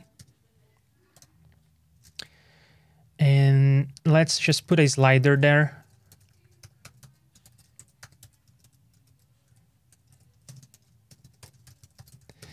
And then if you have a Reaper project with a folder called effects and some effects in there, they become available in the project. And I will call this JS effects. And this will be nicer when I share the project. The JS effects will come along for the ride, which will be a fine way of sharing this. So what I have to do now is call RBJ, project RBJ JS effects, and here is the hello slider. That works, awesome. So let's also take the cookbook and put it to this side.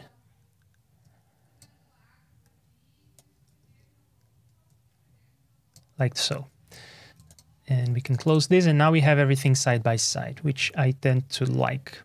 So in JS effects, there are several sections of code. The sample section is what runs on every sample, and you have access to the input audio, and you have to produce the output audio. So in that section, we will want to use the coefficients and run the filter. We will use the direct form that is here, direct form number 1, coming back to the conversation on the chat about topology and preserving transforms. That is a smarter way of doing this, but we will do this simple thing, which is this. Now, naturally, this copy and paste is not 100% going to work in JS effects because this is not exactly JS effects syntax. So let's massage this to make it JS effects syntax. First, all these brackets have to go. We will turn all of them into underscores. And the end brackets, we will just remove like so. Second, these n-1 variables, underscores there as well. Otherwise, JS effects will think of this as subtraction.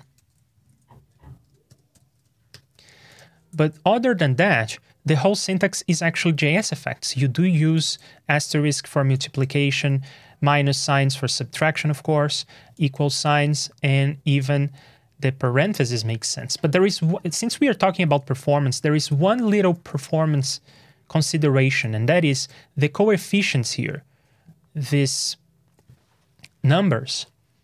No, I'll get to that in a moment. Let's backtrack. So this is the formula. But what are Y's and X's and A's and B's? Let's demystify that. The X's are the inputs. They are the audio that is coming in. And in the case of the RBJ filters, we have to have access to 3 samples. We have to have access to the current sample. In JS effects, you represent the current sample by SPL0, and I'm only doing the left channel. But that's all right, because I will be consistent. I will only do the left channel in every plugin that we write. So I'm only doing the left channel. And so that's the current input. Now we need to also have access to the previous input. So when we have the good old Reaper timeline here,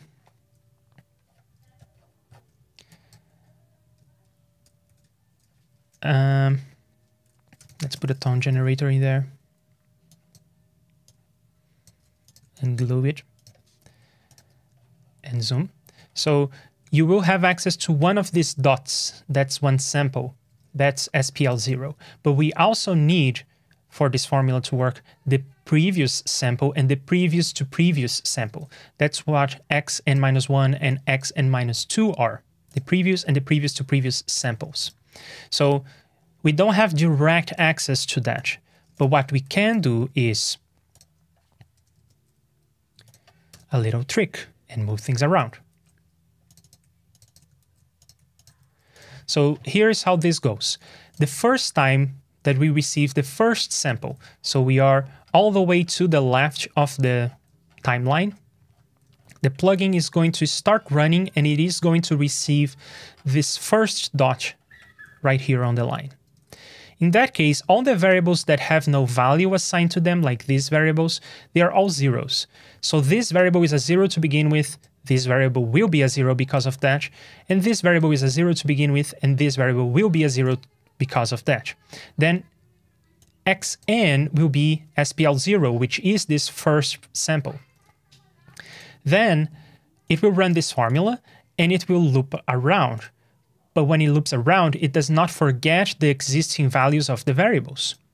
So this time, this is still 0, and that's 0, but this is not 0. This is the previous sample. So this will become one sample ago. So when the cursor is here on the second sample,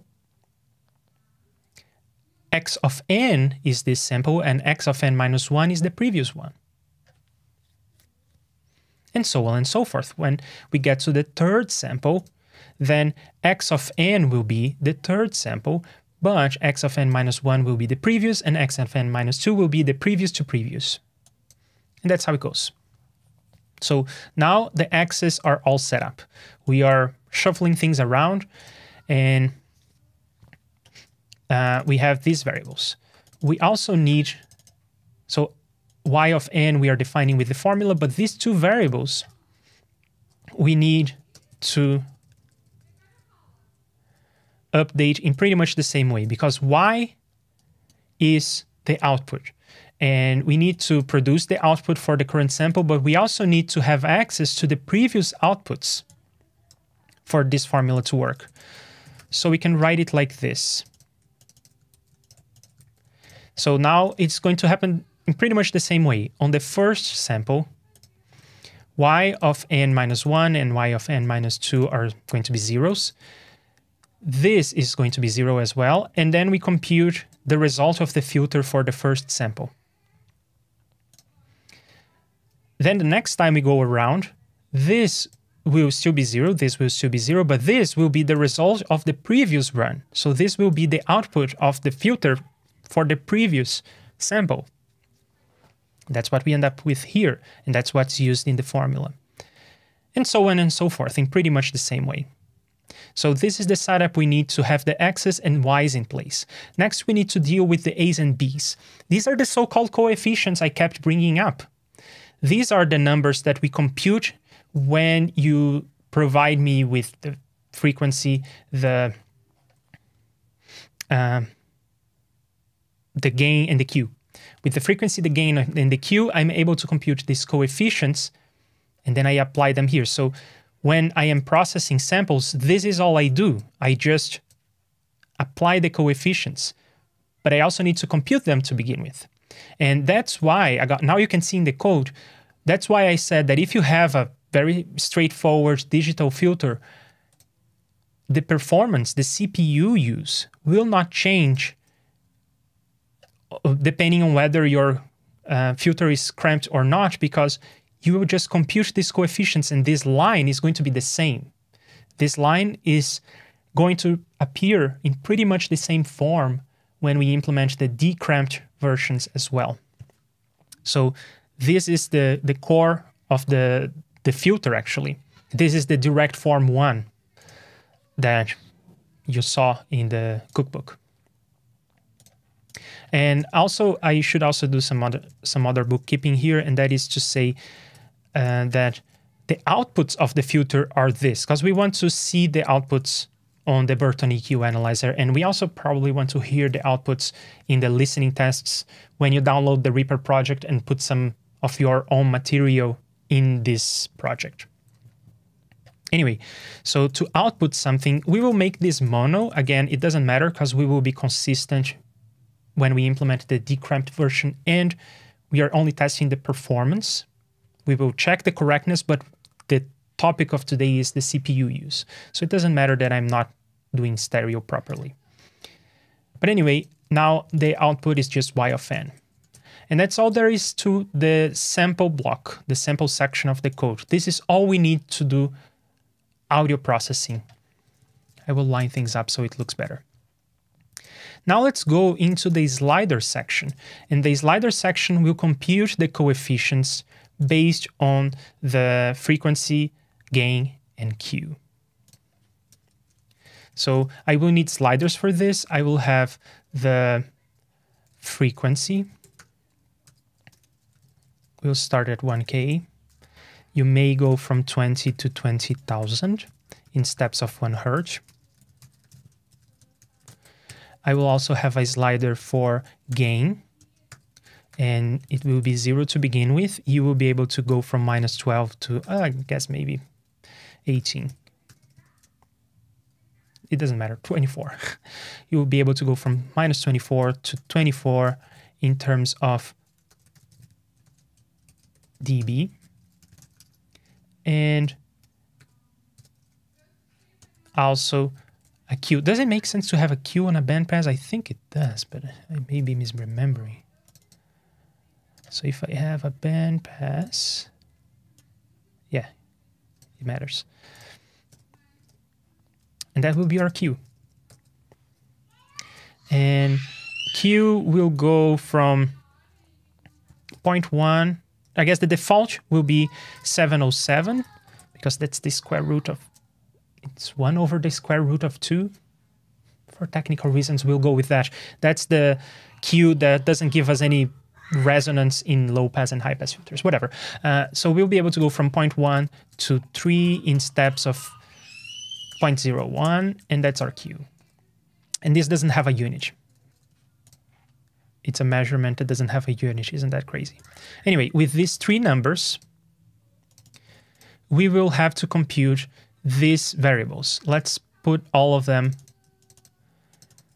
in the code here real quick.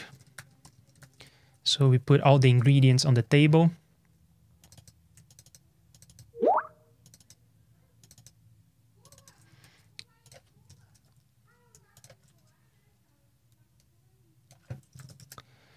And let's check what people are saying here on the YouTube chat. Yeah, Leandro, please check your formulas. Yn -1 and Yn -2, they look odd.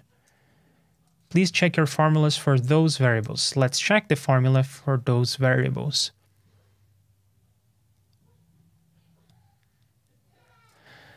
Perhaps what you are saying is that it looks odd because of these divisions. I will get to that in a moment.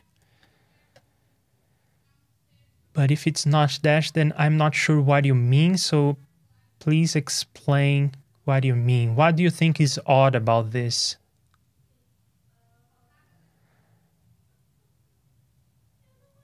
I don't see anything wrong.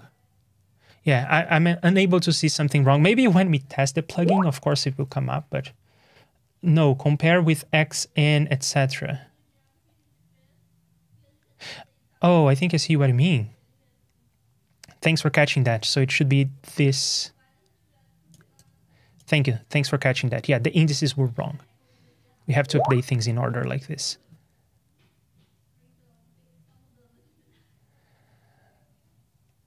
Yeah, that's right. Thank you. Okay, these are what we get from the cookbook. So let's go to the bandpass filter on the cookbook. And again, I will use this version because it looks a bit less scary than that version. Again, I will copy and paste stuff.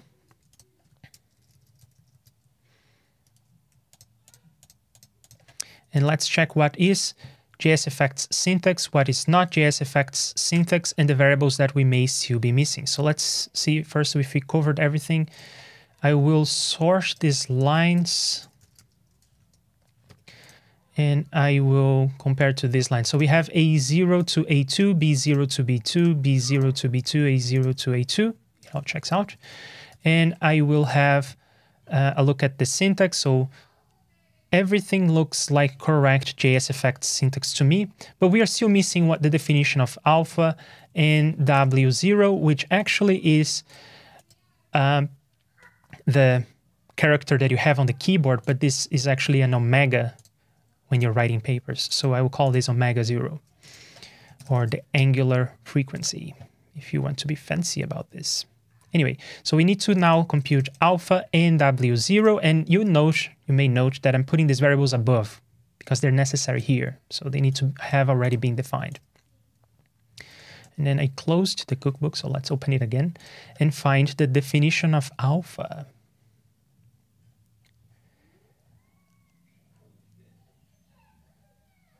The definition of alpha. Alpha. There you go. So this is the definition of alpha, and this is the case for when you have a Q. There are three ways to define the slope. We are using Q, but there, for instance, in re-Q,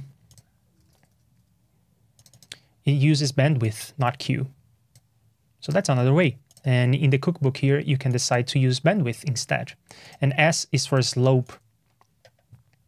There are three ways, but we are using Q, so we are using this formula. And then I will actually take this part as well. Boop. And put it there. Boop. Semicolon. This is standard JS effect syntax, so everything is okay. And this Q is coming from there. Now we need the formula for W0, which is right there. And this isn't really JS effect syntax. Pi wants to have a $sign in JS effects, and then we have these two variables that we don't have.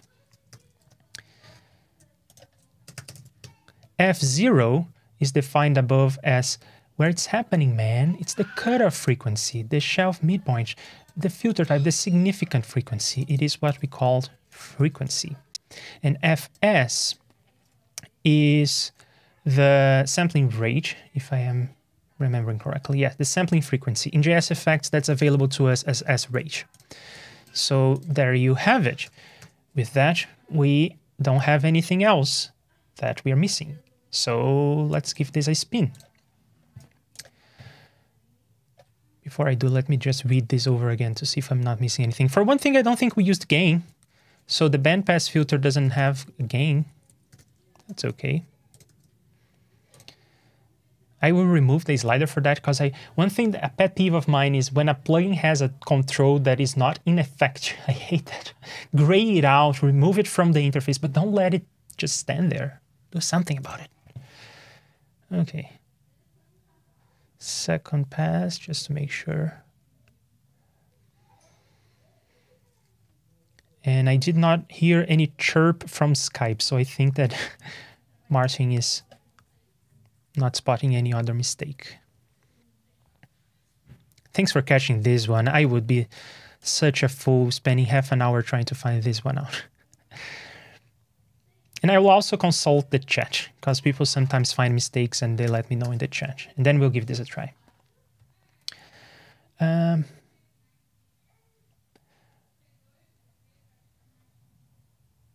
Sounds good. Are you knowledgeable on how to implement convolutions? The answer is yes. We talked about this with Justin on the stream. He implemented convolution in re-Q by hand because it was faster. And when I say by hand, I mean the code is huge and he wrote it by hand. It's fantastic. Normal convolution, not too bad. Volterra convolution, not a clue. Fair enough. Where was I? The thing auto scrolls from time to time. It's kind of tricky. Hey, you all, save and upload the Reaper file. I will do that. At the end of the stream, there will be a link in the description for the Reaper project for you to do three things. Drop some of your own material, some of your own tracks into this project and try and hear the difference between cramped and de-cramped. And then test the CPU use. And I said three things, but I forget. Ben is here. Hey, what's up? This is Ben from Harrison. You are doing a great job here. Thanks.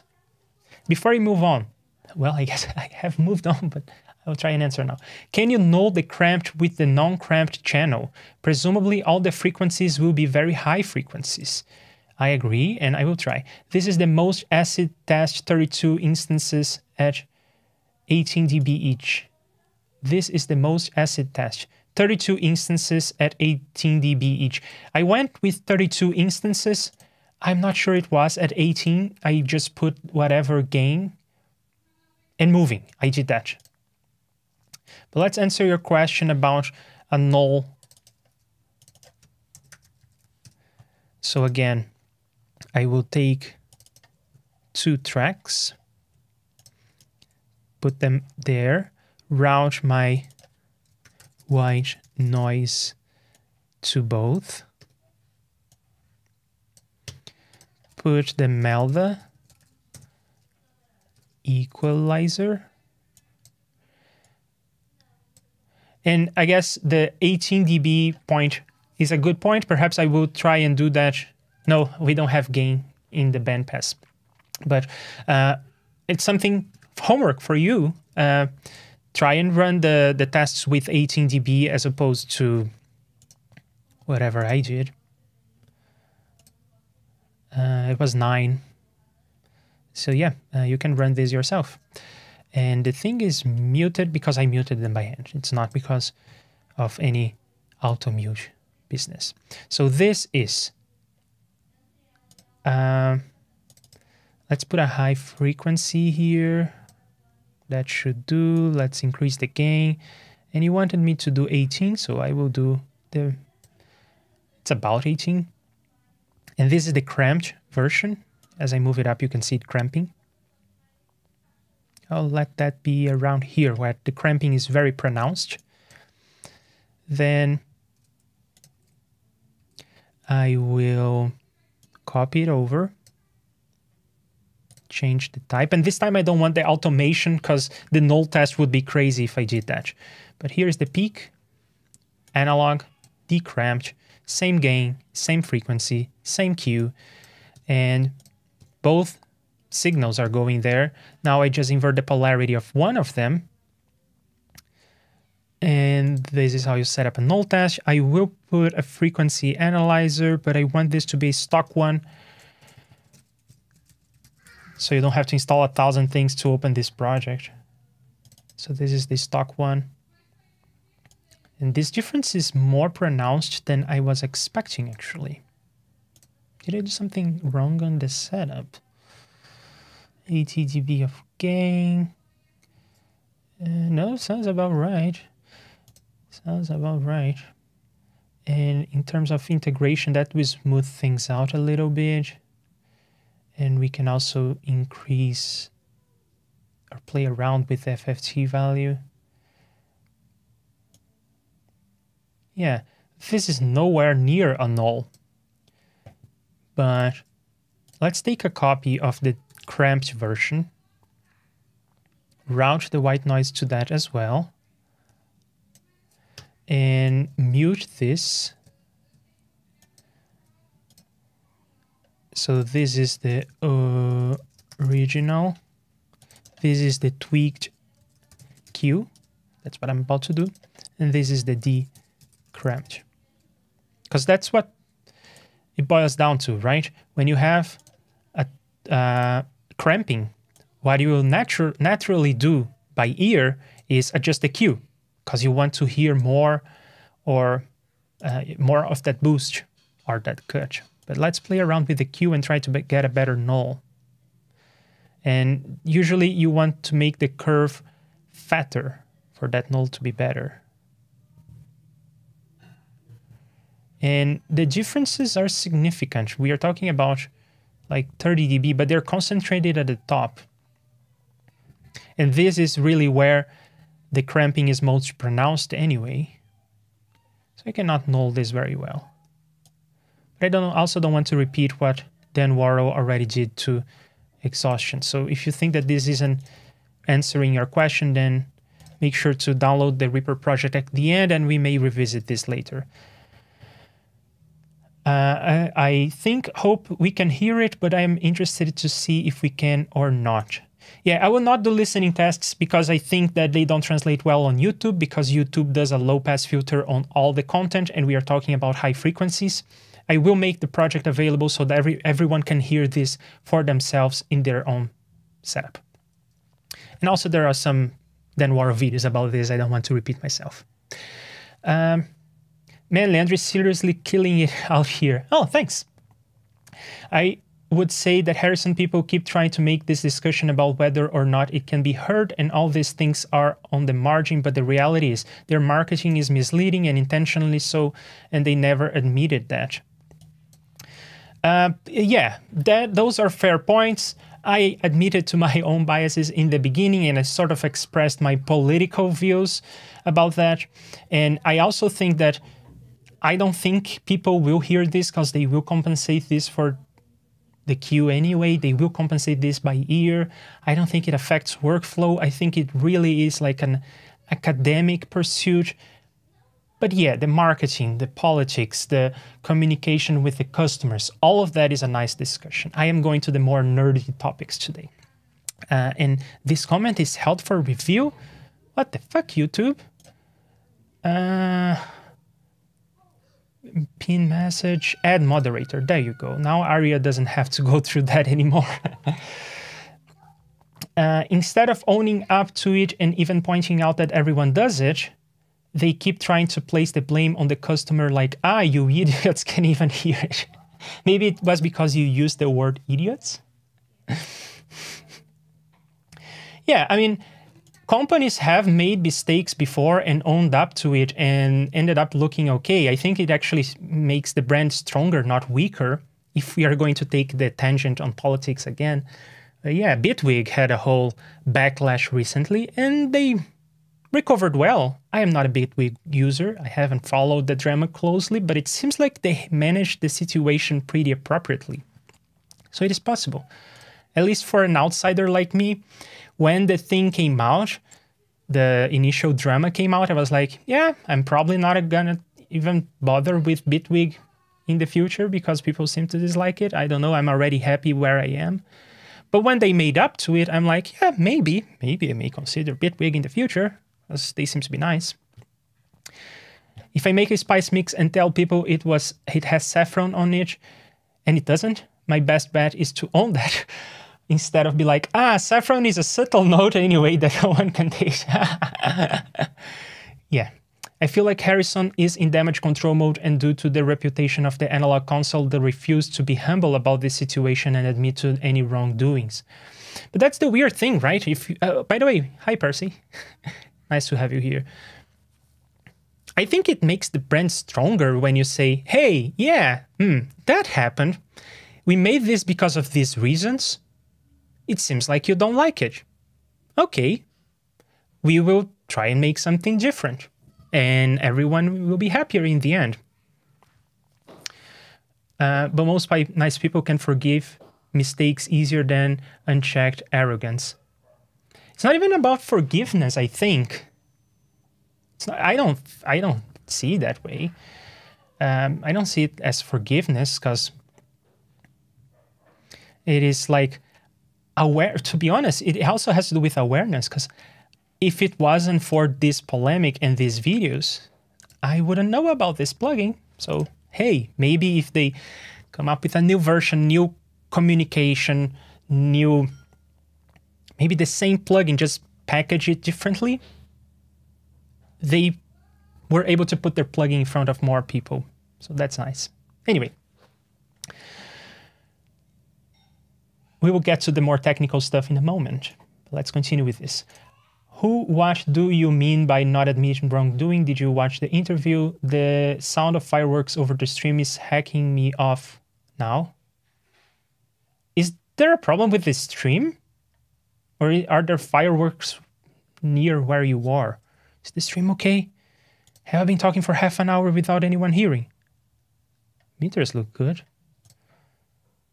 God damn it, it always scares me when people say things like that. I did watch it when they did. When did they admit wrongdoings? If you send me a timestamp, I will go back and rewatch that. I suddenly pressed something and now I'm here. You pressed the thumbnail for this video. That's what happened. Hello, Siwitz. Great to have you here. Percy, who says, what I saw was a lot of passive aggressiveness towards Dan review. The only comment I made before and I will make again is, in terms of the attitude, not showing your face is not an argument. That's something that people say on the playground, not something that people say as a company. And it was not the company who said. It was not the company who said. It was Dan from Lonely Rocker who insisted on Dan showing his face, which, by the way, he did. There is a video of Dan Worrall with a face reveal. It's just that it's him and his band, so and from many years ago, so you don't know who exactly he is. But if I did this whole stream without the face cam, I think it would have the same value. I think that the things I am showing in terms of truths and trying to share the project so that it can reproduce the research and all of that stands on its own without me having the face cam. I just want you to be able to see me, but it's a personal matter. Anyway, your yn2 is equal to yn. Yeah, okay, that's what Marcin also pointed out. Thanks. Arduti-do, I don't get that. Not want to sidetrack the tech discussion, but pedantically speaking, our only claim is that we implemented resistor and capacitor, which, as you say, is a valid comment. Yes, yes, yes, yes. So I will say this again for people who are joining now. The claim that Dan Worrall kept bringing up on his video, and that is still on the Harrison Consul's website, is that every component of the model of the hardware has been considered in the model. And strictly speaking, that's true. If you look at the console, look at the curves it produces and reproduce that curve somehow using digital equalizers, practically speaking, you considered every component because you ran audio through the thing to analyze it. You are sort of telling the truth. You are lying by telling the truth, as one could say. You're sort of misleading by telling the truth. You can tell the truth in many ways. But yeah, I agree. Everything can be implemented in the model without necessarily cramping, de-cramping. That's a separate axis on the conversation as far as I'm concerned. Best case study for this is how Justin Franco reacted to Dan Worrall's videos saying their compressor has off ratios. Yes, or for people who don't know, Dan Worrall also reviewed some of the stock plugins in Reaper, found some problems, and the developers of Reaper, including Justin Franco, but not limited to him, also John Schwartz, I'm not sure I know how to pronounce his next name, but yeah, they fixed some of the problems. And there are other problems that have not been fixed for various reasons, but the reaction was never adversarial. Justin admitted that it was a mistake on his part, and he was not as good as he is now when he wrote that thing, and that was that. That's class. I agree. People should read about this because it is a very nice, nerdy topic as well.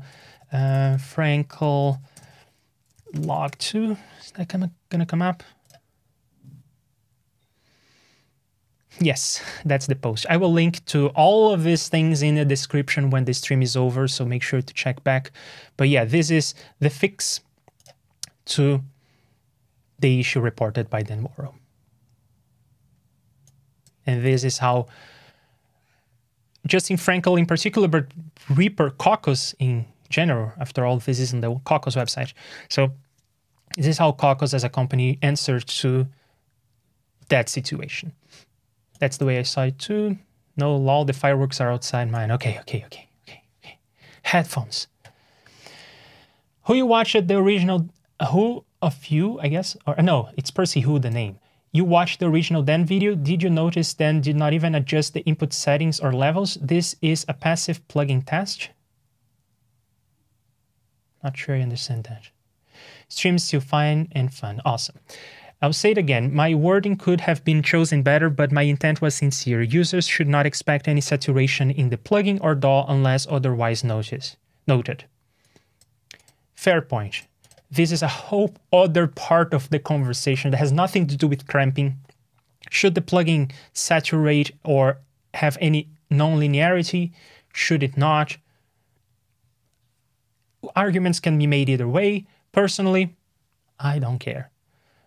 It's not nerdy for de-cramped filters. That's going to be my topic today. But yeah, and I think that one of the the peeves was that when you say this, you are implying that there is some saturation because the console will saturate because it cannot have infinite headroom because it's using resistors, capacitors, and transistors, and those are real things. They don't have infinite bandwidth. Sorry, infinite headroom. So this sentence could imply some sort of nonlinearity, maybe, but I'm fine with that not being the case. I think some plugins need their input drive increased to increase harmonics. Yeah, so gain is something that matters when you have distortion, nonlinearity, that sort of thing. For the kinds of filters that we are dealing with, gain does not matter. I could take my white noise and put it at 100 dB or at minus 2000 dB. It doesn't matter. And in Reaper, everything is 64 double floating point number. So the headroom is, you can practically think of it as infinite. It's not just above the hearing capabilities, it's orders and orders or orders of magnitude beyond the hearing capability, so it doesn't matter. But yeah, in our plugins, all the plugins we are looking at today, no harmonics, no distortion, no saturation, no problems with gain. I do apologize for the wording of my statement. Yeah, don't worry about it. Feel free to call the office or email to have a chat anytime. Yeah, I just want to make sure you got my email, right? I invited everyone to this call. I still have Skype open. So Nathan, Dan Worrall, anyone else who is in this conversation, you can join right now. The link is in your inbox. If it's not, let me know in the chat. I will send the email again, but you can join and say whatever you want or need to say right now on the stream. The door is still open. Moving on, the stream is fine in Mexico City. Awesome. Back to the tech discussion. I feel like we should be able to null the cramped with the non-cramped better. I feel that too. I don't know what I need to do, but that's my feeling. It should null better. And yeah, run the tests again and follow up and let me know, because that's odd. I don't know. Maybe I need to change the cutoff frequency too. Don't know. Micah is here. Hello. It doesn't say they considered. He says it was included. Well,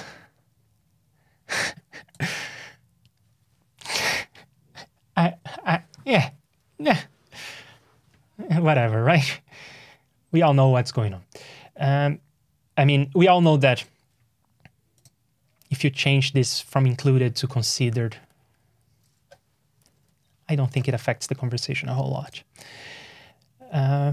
But I get your point. I spent almost 7 years of my life on a PhD on programming language theory. I can have a discussion about semantics for the rest of my life. I love it. Anyway, this is more technical discussion and I can add to that. Okay, just a hunch, but can you try and send the white noise at minus 6 dB instead of unity? Aria, I think you mean on the send to lower this? But the white noise is already running at minus 12. It's not running at unity, but in any case, none of this should matter. Again, everything in this comparison today is linear. There is no saturation, no distortion, no harmonics anywhere. I don't know. I don't know exactly what you mean. But anyway, I guess it will be necessary to do a follow-up because all of you are going to download this project, run all your tests, and then we can do a follow-up where we have a big old discussion about everything that you found out. That would be lovely. Now let's test the plugin that we have implemented. I will collapse everything else. Just make sure that everything is muted. And we will load the plugin we developed, which is implementing the RBJ bandpass filter. Crossed fingers. RBJ, that. And I also need to send my good old white noise to that track. And something is happening to the audio. It is affecting the audio. Let's put the Burton EQ analyzer, because the first test is not with the white noise. The first test is correctness. So we should see a bandpass, and we do. First try. Yeah! First try, you all. And it moves around. And it is a bandpass, honest to goodness. It does get narrower, it does get larger. And it moves around, and it cramps. It cramps like there is no tomorrow. We did it. In terms of latency,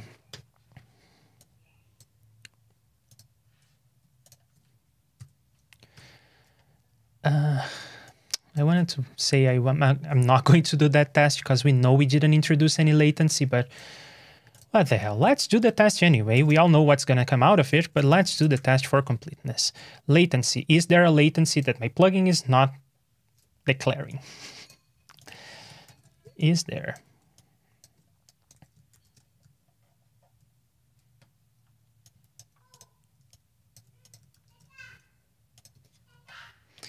I have a tone that is a sine wave, and it so happens that my bandpass is not covering that frequency, so it almost goes to mush.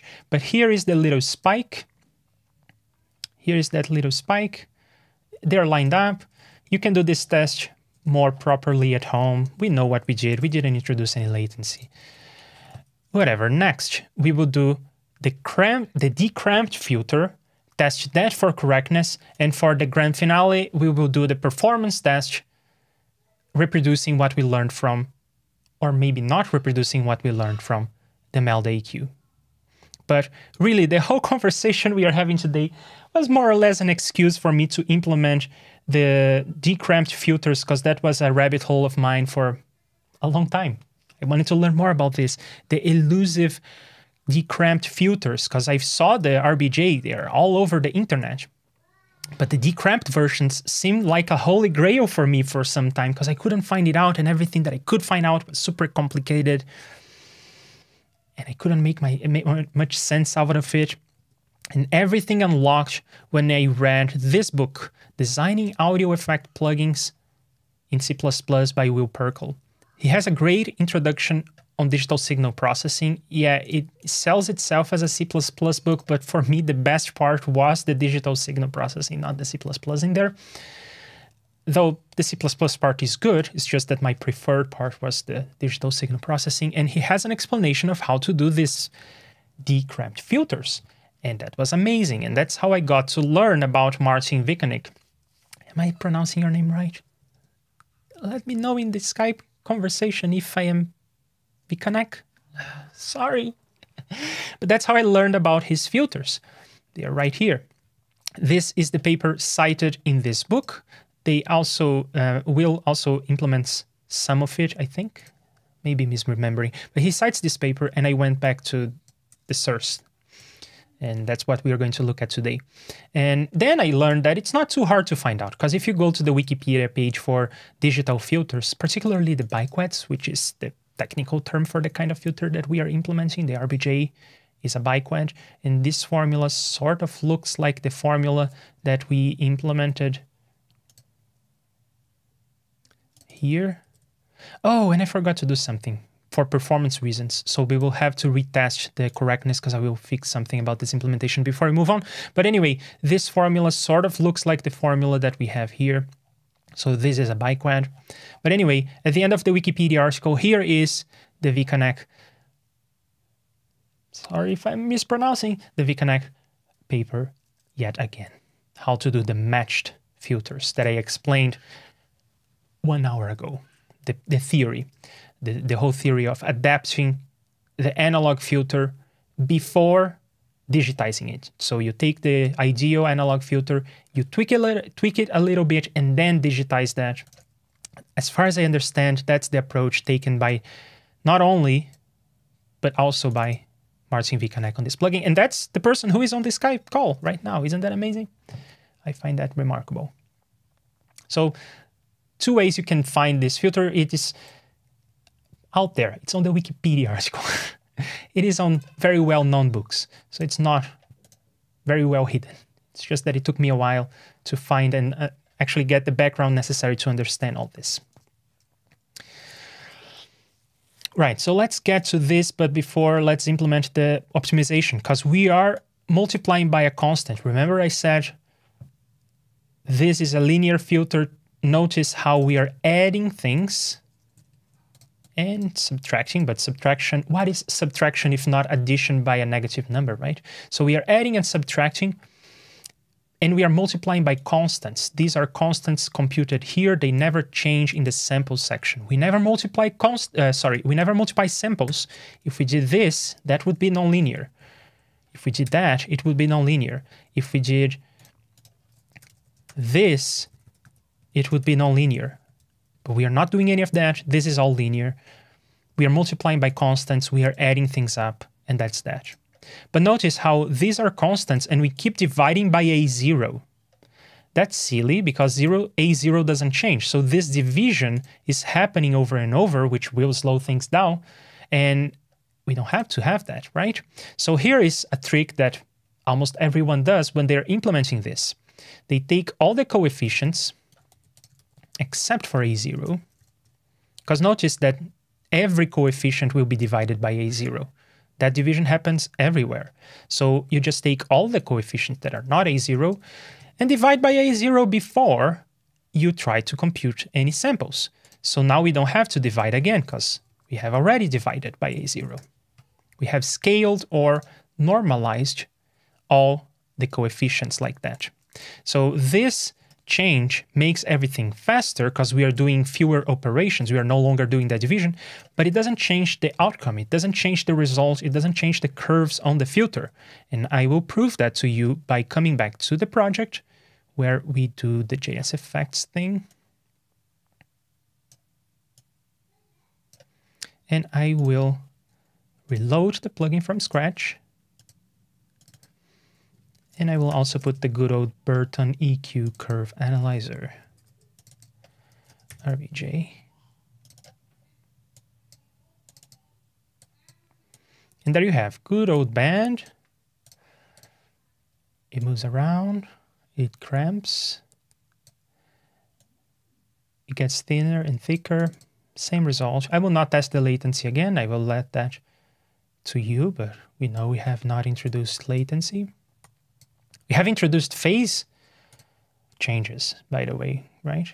Which is sort of latency at the frequency level, but we haven't introduced latency because it's not latency at the frequency level, it's delay at the frequency level. Anyhow, here is the filter. It is still working, and now it is performing ever so slightly better.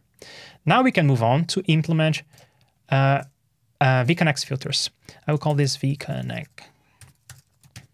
And this time I will try to make the paper show up on the side.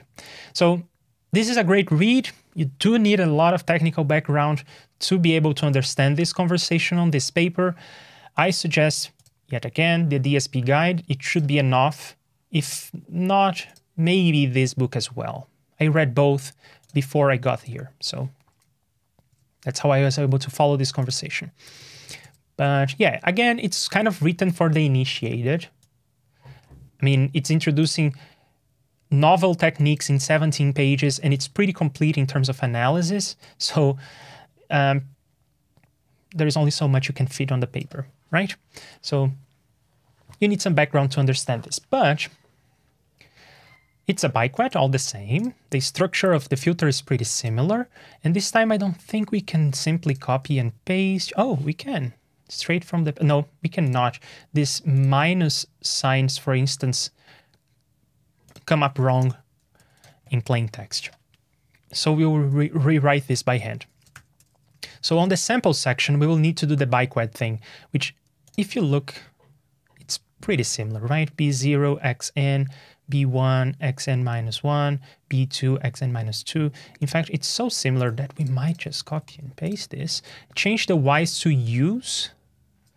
I do want to follow the terminology from the paper, so I will change the y's to letter u's. So people reading the two side by side will follow the thread. And let's double check that I didn't misplace any signs, any silly mistakes. Okay. And then in terms of the bookkeeping, it will be pretty similar. I guess I will copy this and that. And then I will take this formula, plop it there in the middle. All my x's are already correct, and x in this case is also the input, so that's okay. But my y's are now u's. And now we are missing the coefficients. So note how the body of the two sample sections, apart from the variable renaming, is exactly the same. It does not matter if your filter is cramped or de-cramped, unless you are modulating some of the parameters, because then you have to recompute the coefficients. But the audio processing is exactly the same if your filter is static. Let's go to the, let's borrow some of these things actually. The sliders can be the same, and in the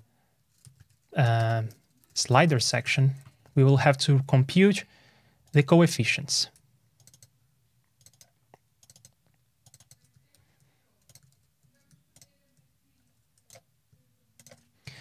Like that. And then we want to do a bandpass. I will let you all read the paper with the time it deserves. I'm going to skip ahead and go to the parts of interest. There are two derivations of the de-cramped filters. So for instance, here's one of them. And this on the right is the RBJ filters, I think. Yeah, bilinear transform. So that's the RBJ filters that we implemented, the bilinear transform. It's cramping. And here is the de-cramped version introduced in this paper. And this is the first implementation, the first description. But then there is the even simpler fits, which are more performant. They are better in terms of CPU. They are a bit worse in terms of the response curve. Not that it cramps, but the phase distortions will be a little more drastic. I think that the phase distortions will be a little more drastic. I may be wrong. But it goes a little more out of its way with respect to the analog ideal curves. But it is more efficient in terms of computation. So that's the one we are going to implement. And there are formulas for high pass, low pass, but we will do band pass this time. And yeah, again, this is kind of like the explanation of how the analog response curve was tweaked before digitization, before the Z transform. So the band pass, we'll have a single zero, and I guess this is a zero in terms of zeros and poles. I did not explain that, so go read the DSP guide to understand what a zero and a pole is. But it will match the slope at DC. So you can see that at DC, at 0 hertz, not all the band passes are at 0. I mean, some of them are above 0, some of them are below 0. I mean, if you project this further, it will go below 0. So, sorry, I'm not saying the right thing. I'm not thinking about the right thing here. I don't want to say the value 0. What I want to say is the slope. That's a different thing. Sorry, I will try that again. At DC, at 0 hertz, the slope is this slope of this curve. It will go narrower. It will go steeper or less steep depending on the Q. Sorry, I will try that again because this explanation was crap. The way that the analog curve was tweaked before the Z transform, before the digitization of the, or maybe not even the Z transform, it's just a completely different approach to digitizing this. So there was the original analog filter. It was converted into a digital filter, but before it was tweaked, and the tweaks were putting some posts on the ground so that we can have the response we want. And one of the posts was this 0 0 Hertz. Another post was the slope at this point. So the slope here was more or less steep depending on the Q. So that was another one of the posts on the ground. And matching the magnitude and Nyquist. So at half of the sampling rate, this point here, how high is it on this graph? Is it at a minus 20 dB or is it at minus 35 dB? And that was another point that is fixed. You put the post there, and then everything in between these posts will wiggle a little bit. And you want this wiggle to perform well, to look good, to look like the shape it's supposed to, but it will wiggle a little bit. And that's what we talk about when we say simpler fits or better fits, more precise fits. How well does it fit the analog curve when it wiggles a little bit after you fix these posts and you let everything in between wiggle a little bit? I'm hand-waving a lot on this explanation of how the matched filters come to be because I want this to be approachable. But the mathematics is all here, so you can reproduce these results. Anyway, the bandpass. The solution is this. All right, this is the solution. How do I get B1? I guess let's go from the bottom up. So how do I get B2? I guess B2 is going to be the last thing we compute, so let's put it there.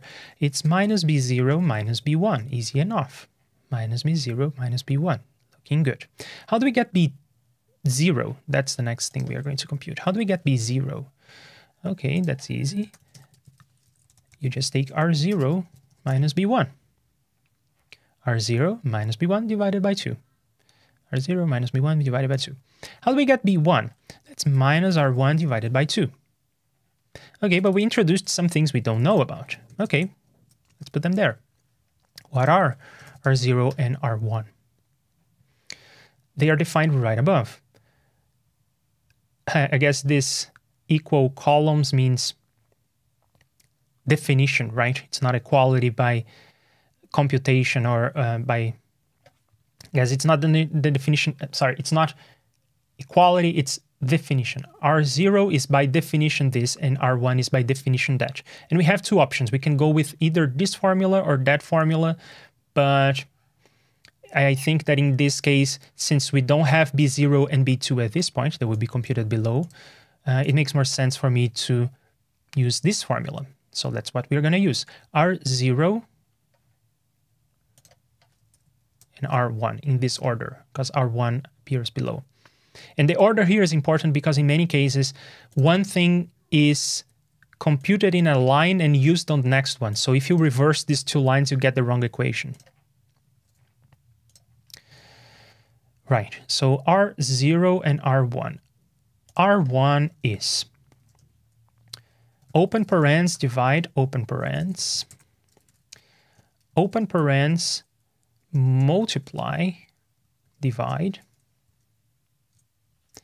1 minus A1 plus A2. A1 and A2 we have seen before, so that's good indication that we are making progress. The more variables that we don't know of that we introduce, the worst. And then F0, oh, that's one we don't know. So let's put it there for later. Divided by Q.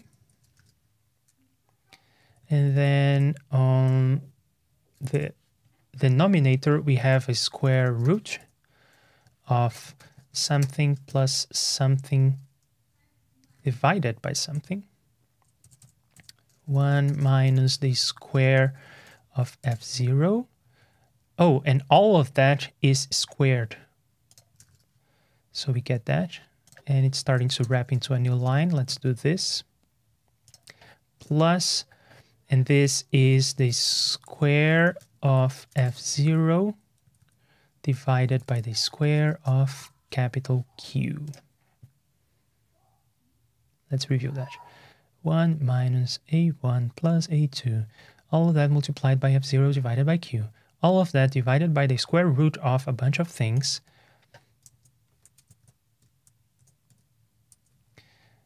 The first thing is a square root. Sorry, a square of 1 minus the square of F0 plus f0 squared divided by q squared. Looks right to me. R0. That's easier. It's not easy, but it's easier. And that is 1 plus a1 plus a2 divided by pi times f0 times q. Review time. Do you see a mistake? That's when I need the chat. I need all the help I can get. Okay. Although all of that looks correct to me, please point out any mistakes. So before we get to f0, because q, we get it from there. That's easy. But f0 is not as easy. Here's how this works. Actually, I searched for f0, and maybe Marcin is going to point out on the chat something that I am misunderstanding. But what I did is I tried to search for the definition of f0, and it's not really defined anywhere I could find. So I think it's one of those terms of art that you are just supposed to know what it is. And from having read Thales' implementation of this paper, as well as from these figures, I got a tentative answer. So check this out. There is no like f0 is this or that. But if you look at the picture, it is saying that the red is at f0 this number, yellow is at the f0 that number, and blue is by f0.h. Now, this x-axis is frequency.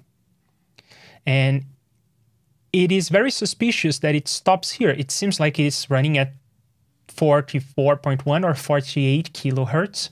And then the Nyquist frequency is around at 20 kilohertz, which makes sense, the audible range. So it seems to me as though, because the blue is f0.h, it seems to me as though this is 80% of the way to Nyquist frequency. So f0 is how close are you to the Nyquist frequency? In other words, I want 0 to 20 kilohertz, or I guess I should say Nyquist. I want that to go from 0 to 1. I want this f0 to be the normalized frequency. And that makes sense because these equations should work just the same if your project is running at 48 kilohertz, 96 kilohertz, 192 kilohertz. It doesn't matter. The equations should be the same. So f0 should not be just frequency because that is given to me in hertz. f0 should be normalized. I think that that's what this is about. So what is Nyquist? We know that that's the sample rate divided by 2, and that's how you write that in JS effects. And then we can just say that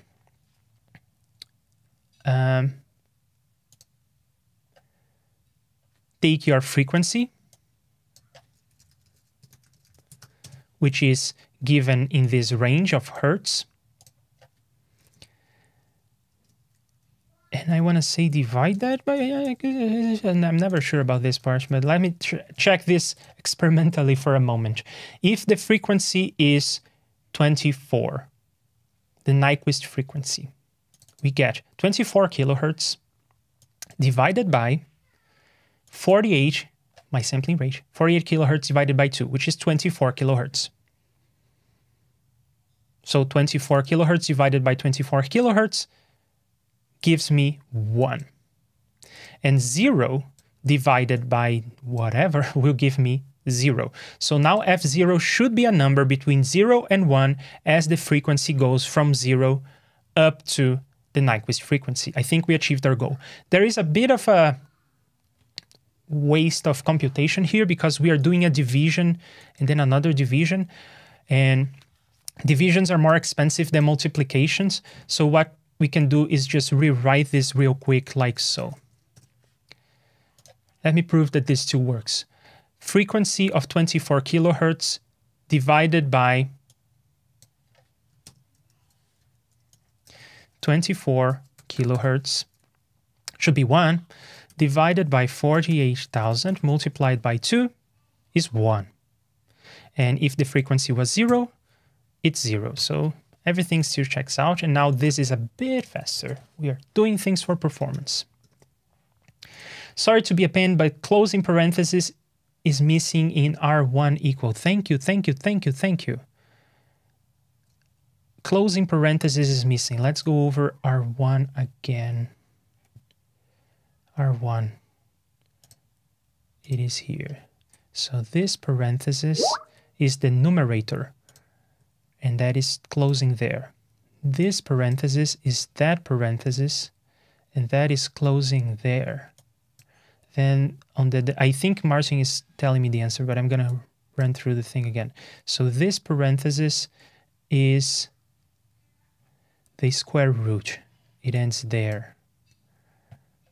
This parenthesis is this square, which is the one that's missing. Thank you. This mistake, I think that the JSFX compiler would catch. As soon as I tried to load the plugin in Reaper, it would say missing parentheses or something to that effect. But thanks, thanks. I really appreciate that. And now everything seems to be matching. So yeah, denominator. Awesome. Thank you. Okay, so F0 we got. Now we need to find A1 and A2. It turns out that in the RBJ cookbook, the A's are different and have to be recomputed for each type of band, at least in the way that it is presented in the cookbook. The formulas for A's are always different. So you see, hang on, are they all the same? Never noticed. I am such a dumb person. I always copy these lines over and over and over. The A's are all the same? I am the dumbest person alive. No, the A's are not all the same. Okay. For different types of curves, the A's are different. But it turns out, and perhaps that's because, that's the reason why Robert Bristow Johnson repeated this over and over. Because it changes on some, and because it is convenient to be able to copy and paste like I did when I was implementing. But that's not what vConnect did on his paper. Because the A's are all the same, he gave us the answer for the B's down here, but the answers for the A's are way above in the paper. So we'll scroll all the way up to find our A's. And I guess I can do this by search, because it happens that search on PDFs actually works. Isn't that crazy? That's not it. I think I missed it. I think I went over it. Or maybe my search isn't working very well. Or maybe I have a space. I have a space there, don't I? Okay, now I should get more results. There you go. That's where I was looking for. Or maybe it isn't, because this is talking about the bilinear transform. This is talking about the RBJ cookbook. Ah, we got it. Those are the equations. I remember what they look like. So impulse invariance is the formal name, the fancy term for the technique I explained before about putting some lampposts on the curve and then letting everything in between wiggle, because there is just only so many degrees of freedom you can have on a biquad. Anyway, that's the name of this technique. So you don't want the bilinear transform A1. You want the impulse invariance A1 and A2. They're there. And we are here. We are looking for A1 and A2, and we have it. So there are, again, two options, but then this option has all the Z's in there, and I don't want to get into that. Let's go with this option on the right, though it does look a bit scarier, but it is going to end up being easier in the end. So this is e to the power of minus 2 times q times w0. Again, see how in the cookbook it was w0, but in many places it's actually omega. The cookbook was written in plain text, but when you're writing things in mathematical typesetting, you use omega 0 for the angular frequency, but I'm going to use W because it's the closest character I have. So 2 times Q times omega 0. That was easy, but there is a gotcha. Haha. This Q is not a capital Q. It's a lowercase q. It's not the same Q. It's not the same Q, you all. Pay attention to that. It's not the same Q, and that will throw you off, particularly because in JSFX, variables are case insensitive. So the way that this is written, this Q and this Q is the same, but in the paper, it's not. So what we are going to do is put a Q underscore to differentiate. And then we need to find a Q definition somewhere in the paper. This will mess you up if you're doing this and not paying attention. Next, for A1, this is actually one equation in 2 parts, depending on the Q. And this is, again, lowercase q, not capital Q. Not the Q you would control on the user interface. It's a different Q. So for A1, we are going to check our Q underscore to see if it is less than or equal to 1. If so, we will have the first formula.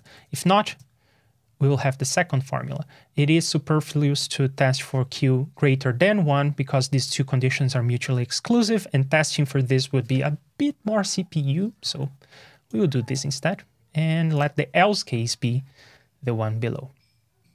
And then we will have 2 equations. The first equation on the top is minus 2 times the exponential times e to the power of, hey, that looks similar. Let's copy and paste. Save ourselves some typing. It is just minus q, lowercase q, times omega 0. Good. Times the cosine of the multiplication of the square root of 1 minus the square of q, lowercase q, and then the parentheses that I missed below, I'm not going to miss now. I learned from the mistakes. This looks about right, and the second equation is suspiciously similar, so I will copy and paste, but I will change it. So the first part is all the same, but here is a cosine that is hyperbolic, and here the terms are inverted. So I'll take the square root and bloop, and take the minus 1 and bloop, and then we need to implement the cosine. Okay, on the init section, we can implement cosine hyperbolic. Why? Because cosine is a primitive in JSFX. But cosine hyperbolic is not a primitive in JSFX. We have to implement this ourselves. So cosine hyperbolic of x, we'll get to that later. I'll put some underscores on the parts that we are missing, because otherwise I will probably lose track. But anyway, we have A1 and it looks about right. Let's get to Q underscore and try to find that good old lowercase q. So I'm going to go to the top of the article and search for Q. Only 179 matches. It's going to be quick. Could probably look for Q space or something. Q equals sign. There you go. So lowercase q is this. And this definition is on the bilinear transform, but it's never revisited. If you check all the rest of the paper, it's never revisiting the definition of lowercase q. So this is the definition we want, 1 divided by 2 times capital Q, which is the slider. Now we are missing W0 or omega 0. And we are missing the cosine hyperbolic. Let's go to the hyperbolic functions Wikipedia article and borrow from there real quick. So the cosine hyperbolic is one of these we can choose. There are several ways of defining this. So we can choose any of these 3. Let's see which appears to be the fewer computations. So this has 2 exponentials, this has 2 exponentials, this has 2 exponentials. It's a wash. All of them have divisions. All of them have additions. That's a wash. So let's avoid the formulas that have a 2 times here, a multiplication on the exponent, because that's more a computation. So let's go with the first formula.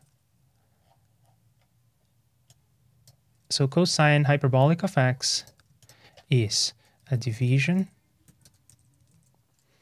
of x plus exp minus x. Don't scream at your computer yet.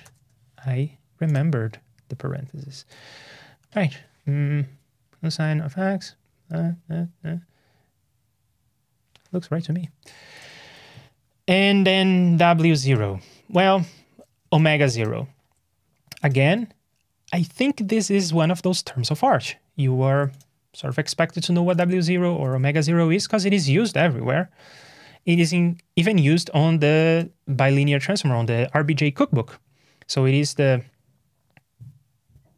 angular frequency, I think, is the term for this. It goes between minus pi and pi. It represents the frequency spectrum not between 20...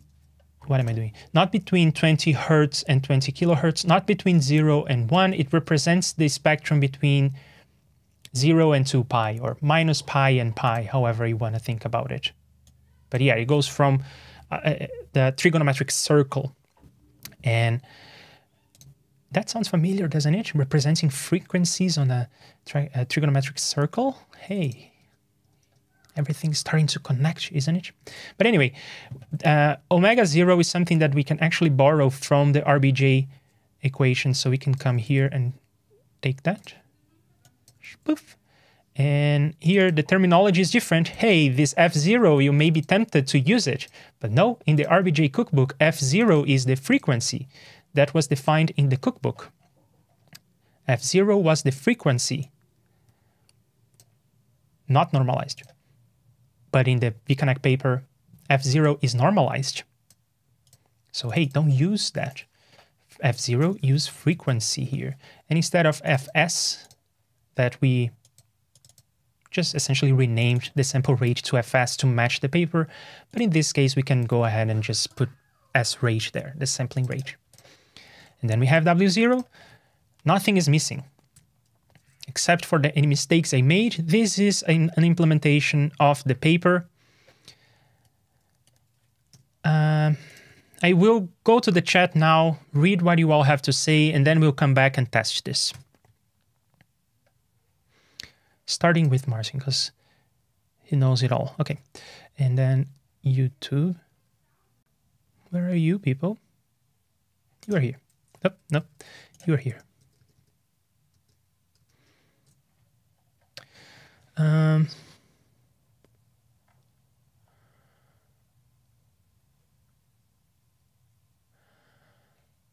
Okay, so yeah, I did that, but maybe you have a follow-up to that. It cramps like there is no tomorrow. Yeah. Thanks so much for this stream. It was so interesting. Is it over? It is interesting. I'll do my homework about boosting and cutting. I still can't believe we are living in this moment where someone with your experience just hits stream and shares so much. Thanks so much, really. Thank you. Thank you for watching, and thank you for saying that. It's very nice of you. Isn't he always the creator, also the creator of Pure Data and the original guy from Max? Maybe. Maybe. I don't know who created Pure Data. Who is the creator of Pure Data? No, that name doesn't ring a bell. The phase is because we are introducing a 2-sample delay, right? Yeah. The way that we are filtering is by taking previous samples as well as previous outputs of our own filter and multiplying by constants and adding. So we are sort of doing a delay of 1 sample and then a delay of 2 samples and a couple of samples of feedback on the delay.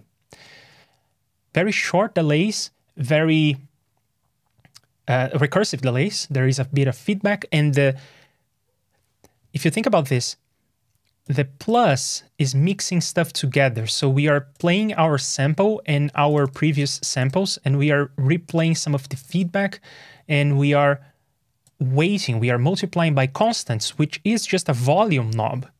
So the way that a digital filter with this implementation works is by doing a filter, by doing a delay, very short, couple of samples, a bit of feedback, but very well-tuned volume, very well-tuned volume.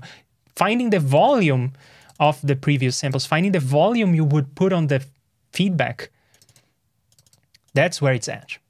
That is what warrants a lot of mathematics. That's what gets you papers. That's what gets you money. It's computing that volume. But yeah, you are right.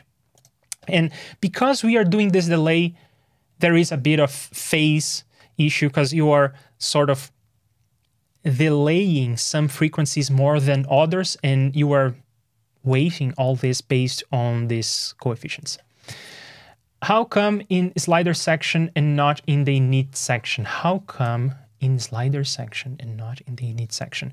Because the coefficients are going to change based on the user inputs, based on the parameters. And what's a little wiggle between friends? Am I right? F0 is the center frequency, it's the cutoff frequency, yeah. Yeah, note the closing bracket after square root of F0. Are you pointing out the same problem I noticed, that Martin noticed?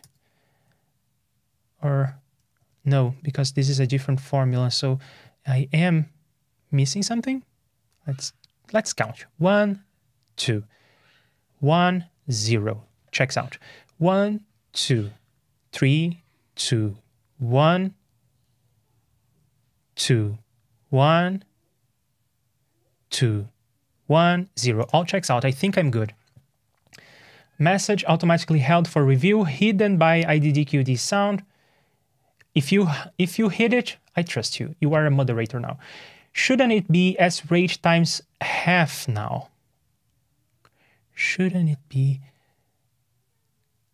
times half now? Oh, you were probably commenting on this transformation, but no, what happened was I had something that looks like this, and I transformed that into something that looks like that.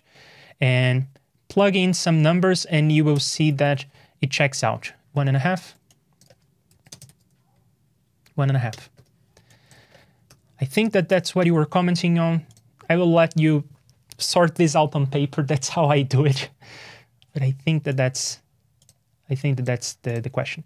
Yes, I think it should. So maybe I am wrong. What am I missing? What am I making that is incorrect? Let me know. That was my assumption also. So everyone seems to agree I am wrong. Oh, I already fixed it. Okay. I already fixed. Oh, no, but you already fixed it was about this comment, and I checked it out.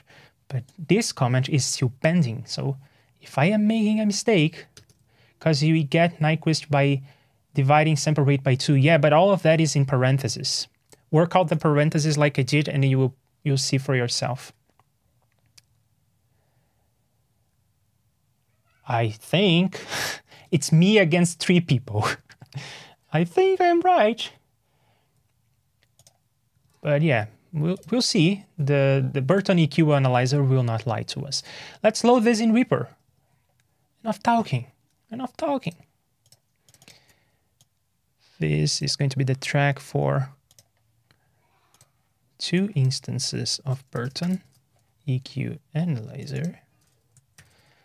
And then vConnect in the middle, but not that one. Scan for new plugins. That.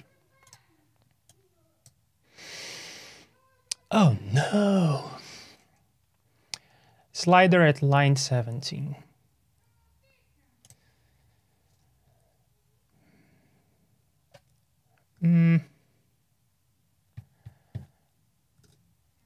Missing parentheses. All right. It was bound to happen. I was being too lucky so far.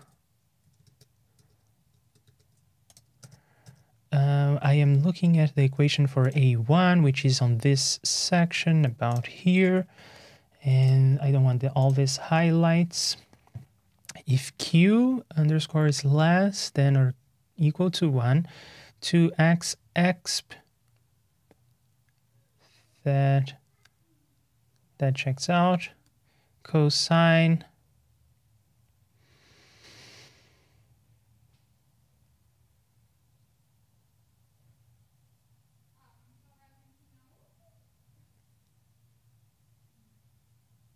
Oh, that one. Last sanity check. Looks right. Let's see what Reaper has to say. Boop. Hey, it compiles. And it is changing the audio. And it is a freaking bandpass. Ha! Would you look at that? Now the question is, does it cramp? It does not. It does not cramp. And that's how you implement a filter that is not cramped. Not that hard, is it? Oh, that's lovely. Now let's look at this carefully, because you cannot have your cake and eat it too. Let's look at the phase response. I said that the phase response would be a bit wacky. So let's put a frequency that we know, like 10,000 or 10,000, like that. And the shift at 10,000 was supposed to be 0. But at 10,000, we read 12 degrees. Look at the, I cannot point you, yes, look at this little box when I put my cursor there. So see, 13 degrees. And yeah. The phase response here is not 0. Compare that to the RBJ filter, where I put the RBJ frequency at 10,000. And then I look at the phase response. And the phase response is max 0 degrees at 10 kilohertz. So you cannot have your cake and eat it too, but that's not all. As I move the filter up, check what happens to the very top of the curve. It is sitting at 0 dB line, which is the correct thing. But as I move it up, it does not cramp, but it does go down a little bit. By how much? When we have the filter all the way up, it went down by half a dB. You cannot have your cake and eat it too. We fixed the slope at 0 hertz. We fixed the a 0 at 0 hertz, I think, and we fixed the gain at Nyquist. But we did not fix the gain at the cutoff frequency. So that one is allowed to wiggle a bit. And so it wiggled a bit. That's the price you pay. You only have so many degrees of freedom in a bike wedge. Something is got to give, but the art in the filter design space is to find good trade-offs. And as far as I'm concerned, it is a very good trade-off. There are other people who apply a similar technique, and some of them are even discussed on this very paper, like the Orphanides and the Masberg filter curves. Sort of similar style, similar approach, but there are some trade-offs made by these other curves that are less advantageous, and that's why the VConnect is my favorite.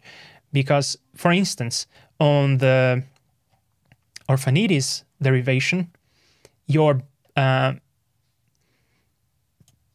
cutoff frequency, your center frequency, has to be half a bandwidth below the Nyquist frequency, which means in that derivation, if you try to go above 10, sorry, not above 10K, about 11K, because it's a half of Nyquist. My sampling rate is 48, my Nyquist is 24, so anything above 12K and the filter breaks. Not so good of a trade-off in my opinion. In the case of the VConnect filter, yeah, it goes a little bit down in terms of gain, but in practical terms, who cares? They will just increase the gain if they think that the gain needs to be increased. Every EQ will have a gain knob. By ear, you tune this out, and you'll probably not hear it in the first place. Half of dB at this frequency probably will not make a difference, but it's a pretty good trade-off, and it is stable. And according to the paper, you can even automate this at very fast speeds, which is something you may need to do if you're doing some kind of synthesizers, for instance, or a wacky kind of audio effect. You can do that, and the filter will hold up. Good stuff. So yeah, now we have the implementations are working. Again, I will skip the latency test because we implemented this using the same technique as the other one.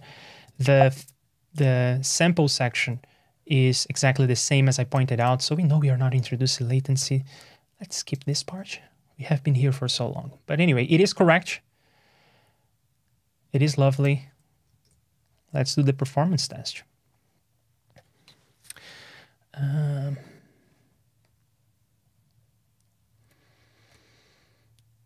You just made a plugin, pretty cool. I made two. I made two plugins. What are you talking about? Yay, success, bravo, thank you. Checking the math, f0 equals frequency divided by sample rate times 2. See if the curve does the same on the Melda equalizer. I want to do that. Let's take a good track here. Put the Burton EQ analyzer. And here's what I'm going to do. I'm going to put my vConnect plugin, but I will wire it in such a way that it's only affecting the first channel. And Burton is stereo, so it will show in dark green our filter, and in light cyan, green, blue, I'll let you decide. I will put Melda. Oh, no. That doesn't make sense. Melda only implements de-cramped peak. I think that the Melda equalizer bandpass is cramped. But we'll check it out anyway. So I'll turn this into a band. And I will move it around. Yeah, cramped. Yeah, this test doesn't make sense. The only band that we have that is de-cramped is the peak analog. All the other shapes are cramped. For instance, high shelf, let's see. Or maybe low, yeah, high shelf. Let's see, high shelf. Yeah, it is a bit subtle, especially when there is the spectral analyzer, but yeah, you can see it cramping as I move it up. Yeah, and the equalizer only has peaking, only has the bell that is de-cramped, and we implemented bandpass. It so happens that on this paper, the fast versions, because remember I said there are two derivations. There is the more precise first, that showcases the theory better, probably. And then there is the even simpler fits. The even simpler are the one you would want to use, right? It is the one that is faster. And in this paper, there is only low pass, high pass, band pass. So that's why I chose band pass to begin with. Haha! I prepared for this one. I have a freaking list of bullets. Okay, so I did what you wanted me to try. Frequency 24 kilohertz, as rate is 48K. Okay, I'm not sure I understand that. It works because the divide happens first. Ah, gotcha. I remember it was it as multiplication goes first. Hang on, let's see what happens on this line. We already proved that it's right because the curves are right, but anyway, we will beat this one to death. Yeah, the order doesn't matter, okay? If I do this, it works just the same. Just pointing this out. In mathematics, perhaps this would be written differently, but in programming languages, I haven't checked JS effects, and JS effects has a weird quirk about and or that is different from every other programming language. The precedence of these operators is the same in JS effects, and usually this binds tighter than that in every other programming language, so that the conjunctive normal form doesn't need parentheses. Hey, that's a mouthful. Anyway, so in JS effects, I suppose that it is the same as every other programming language in which division and multiplication have the same operator precedence, so writing it like this is the same as writing it like that. All right, anyway, what was I saying again? So it is frequency divided by S rate times 2. Okay, divide and multiply are equal precedence, so it's left to right. Just saying the same thing I said. To me, this trade-off really shouldn't matter when I'm mixing, but I will very rarely boost the frequency at 20K, so staying within reasonable ranges makes much more sense in my opinion. Oh yeah, you are probably talking about the trade-offs in the different derivations, but I agree. I agree practically speaking. I will say this again. In the end, you are probably not going to hear any of this, cramped or not cramped, but especially because you can tune the differences by ear anyway. But I would say that if I was to implement an equalizer, I would probably not like to restrict people to say like, hey, you cannot go above a certain frequency. I guess it would annoy some people if they couldn't do that. But yeah, practically speaking, sure. Okay, I need this in my plugins. Go ahead and pick it up. It is on Martin's website. Can I mention you by first name, Martin? I hope I can. If you have clients that can hear half a dB, let them do the mix. If you have clients that can hear cramping, then just go ahead and give them a Grammy for having magical ears. Yes. And Aaron is here. Hey, I got your email. I will reply soon. Hopefully in the future, we will have Aaron over to talk about analog a whole lot more. And we will actually do analog circuits. We will actually solder stuff together, or at least design things together, and then I will solder stuff on my own. But we will do those things, and then we can try and digitize things and see how they compare. It will be a lot of fun. John says, if I use the brute force oversampling approach, downside is the oversampling, yes? This will be the trade-off, not the wiggle. Correct. If you do oversampling, there is no wiggle, there is no, this should be at 0 dB, but it is actually at -0.5 dB. There is no phase response that is a bit off. Instead of 0 degrees, it's a little off at the cutoff frequency. None of that. None of that. Oversampling fixes all of those issues at the cost of latency and CPU. So overall, I would say probably the trade-off is in favor of the de-cramped filters to begin with. And that's what most plugins are doing these days, like Fab Filter, de-cramped EQs. I don't know if it's VConnect, it's probably isn't, but de-cramped filters, no oversampling. And I think that the Tone Boosters is doing the same. Melda is probably doing the same because we saw there was no latency. Anyway, at my age, I can only hear up to 13K anyway, so not much chance of hearing cramping.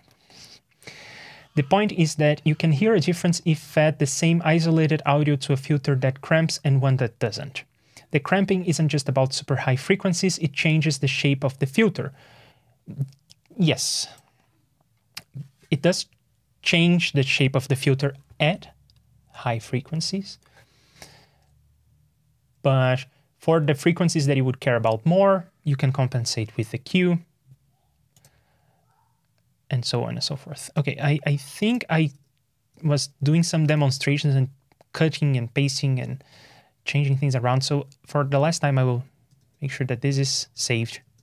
That's saved. I will remove everything and do it once over because I want to make absolutely sure I did not like make a silly little mistake when telling people that you can put this ×2 on the other side of the division and then I copy and paste something wrong or whatever. So Burton EQ curve analyzer. RBJ.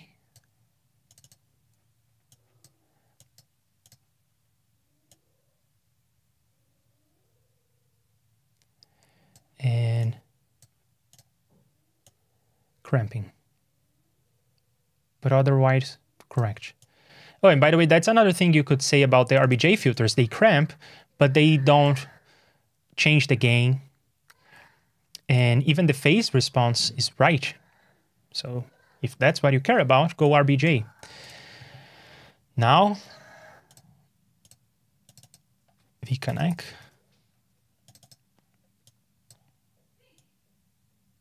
No cramping. And I guess I should point this out. I did not notice all of these things myself, okay? The paper is awesome. You should all read it. but the paper includes a graph showing the response curves at different frequencies. So there you can see the gain going down, for instance. That's how I realized that the gain was going down, and that's why I could point it out. Anyway, seems like everything is in place. Everything is still functioning. So with that, let's get to the grand finale. We will put as many instances as necessary to make significant CPU use on the RBJ filters, modulating the frequency, feeding some white noise through it. We will do the same to the V-Connect. We will look at the CPU use, and we will see whether you can claim that you made your filters cramp because of CPU use. At least in this very specific scenario. I know the world is a big place. There are different trade-offs. There are different reasons to do different things, different ways. Let's not get into the politics again. Just saying, we will have proven something about these particular approaches that I am using, about these particular tests that I am making, and you can make of that what you want. White noise is being fed to the tracks. RBJ is on the first track. V-Connect is on the second track. I will modulate this frequency.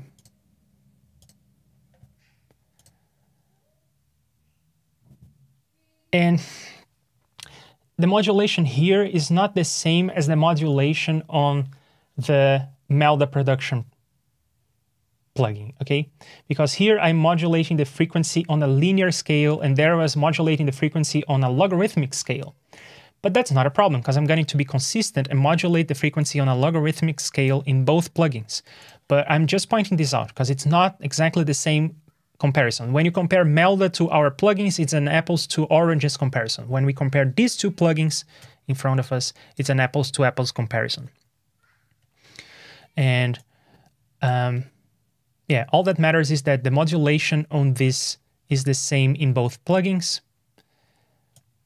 But because this is linear, it will change at a different rate, and the coefficients could be computed at a different rate when compared to a logarithmic change. It could be the case. I'm not sure if it is the case, but it's something to be aware of. But anyway, it is modulating the frequency like I needed.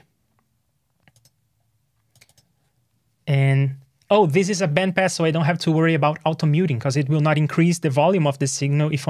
If anything, it's going to decrease the volume of the signal. So take this band, sorry, this parameter, modulation, LFO, and they're both moving. They're not moving in sync, but that should not matter.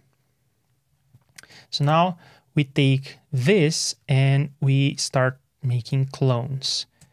2, 4, 8, 16, 32, 64. I have 64 instances of this.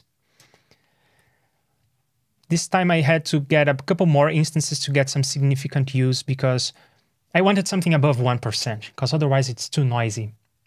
And I wanted to have something above 1%, so I had 64 instances. And of course, this is JS effects. This is, on the one hand, it's JS effects, which is slower than C++, but Melda has the whole interface and everything. That must slow things down. And on the V-Connect, I have 1, 2, 4, 8, 16, 32, 64. Another thing to point out is that my machine is under heavy load. I am streaming to YouTube, I am running OBS, I'm on a Skype call. Lots of stuff happening. That influences tests. So maybe you want to run this test at home to see if it makes a difference in your controlled environment, in your processor, in your machine. But here on my machine, these numbers are not significantly different. So the claim that you have to use cramped filters for performance doesn't seem to hold very well. As far as I'm concerned, this myth is busted.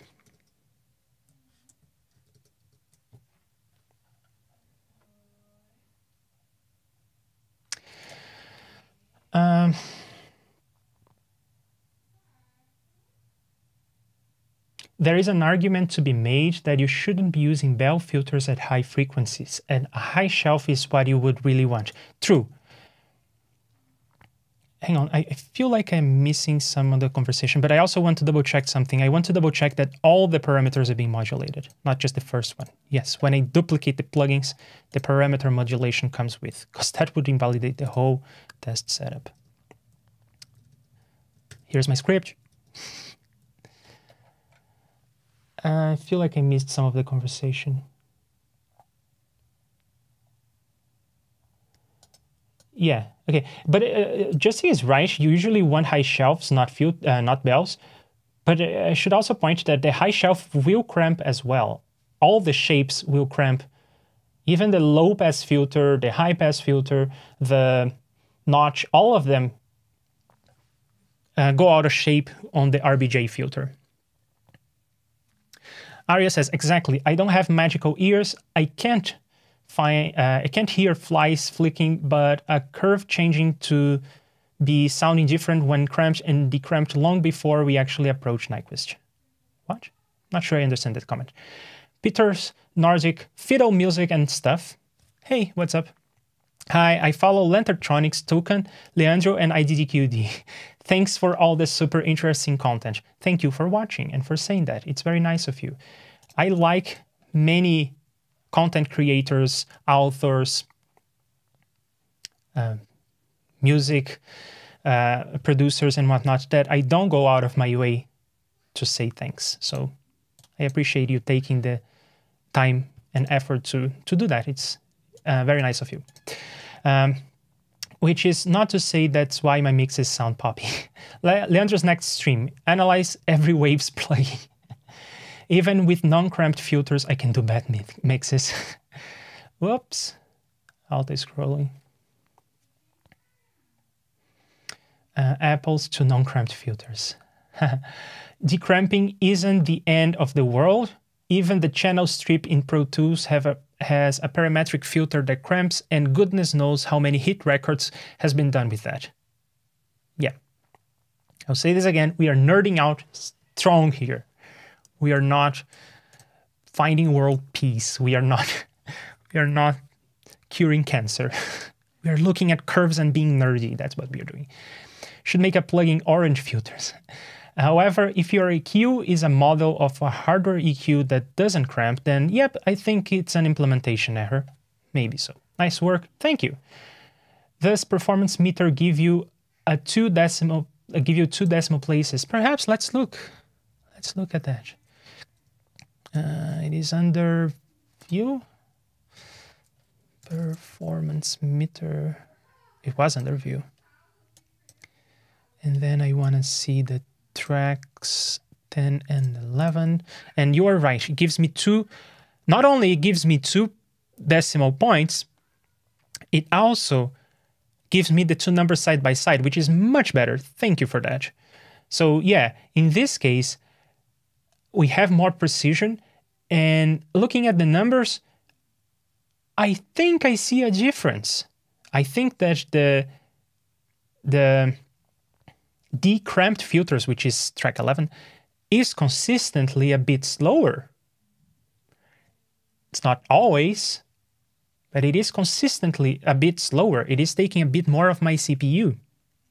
I don't think that this is a significant difference, first of all, but that's a judgment call. It depends on what you call significant. And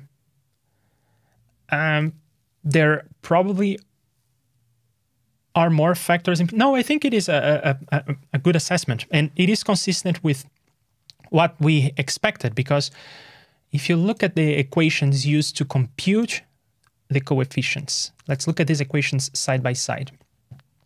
Here, this is a wash. Sorry, this is a wash because it's the same in both sides. But here we are doing a bit more work. There we are doing a bit more work. This is very cheap.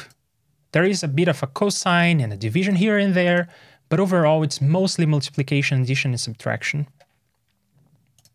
And this is using many more of the square roots, squares, exponentials, cosines hyperbolic that are actually hiding a couple of exponentials and a division. So just looking at the formulas, you can tell that this is doing more work. So you would expect some difference. Now the question is it a significant difference? For the most part, it seems to be in the decimal points. It seems to be, for the most part, on the second decimal point. Sometimes it goes above, sometimes it goes like now, but for the most part, it's on the second decimal point. Granted, I am on a relatively high-end machine. This is a Mac 1 Mini. It's a Mac 1 Mini. It's a Mac Mini M1 processor, the first that was released, base model, 8 gigabytes of RAM, the first M1 processor that was on a Mac Mini. So it's a relatively high-end machine. It is, however, under a bit of stress because I have all the streaming stuff running here as well. But anyway, these are the numbers we are getting. As far as I am concerned, the myth is busted, and we confirmed that the number of instances was right. Isn't that awesome? And now that we have this so neatly set up, how about we mute these tracks, unmute those ones, and see the performance difference on the Melda plugins on this performance meter. We are looking at tracks 3 and 4. 3 is cramped, 4 is de-cramped. Again, it is mostly on the second decimal. For the most part, I call this negligible. If I was developing a plugin, I would go de-cramped. I would go vConnect probably. Anyway, Mika says, thanks for the suggestion, Mage. Good call.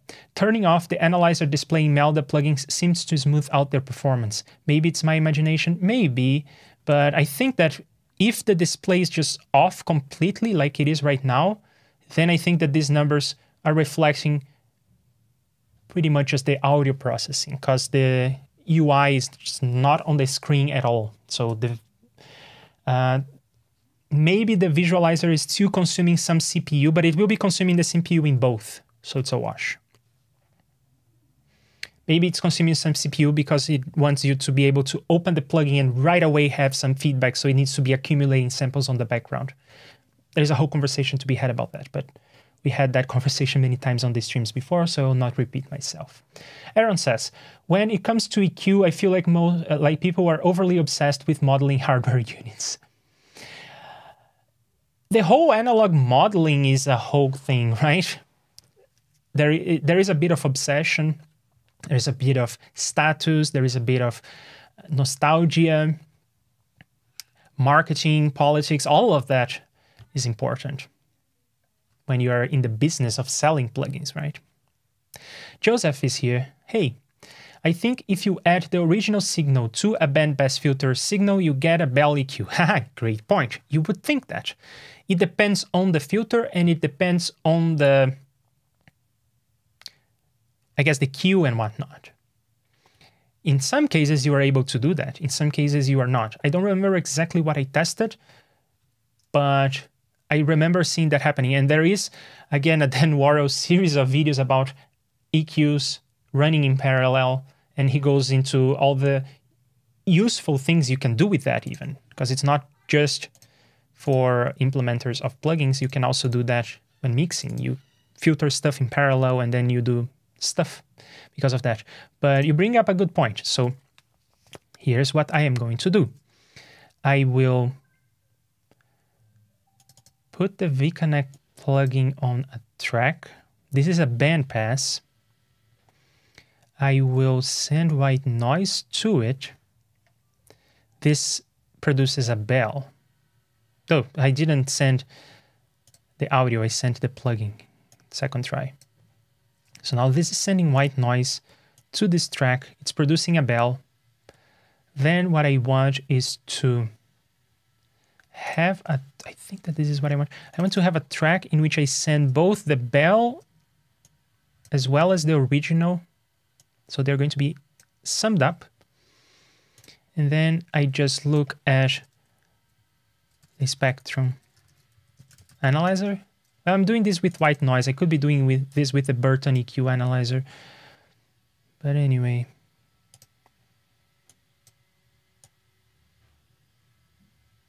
For whatever reason, I cannot even read this very well. Yeah. Well, the shape is moving, but this test is terrible. But what you can do is change the code in the plugin to add. Let's do that real quick. vconnect parallel. You can change the code in the plugin so that this equals becomes a plus equals.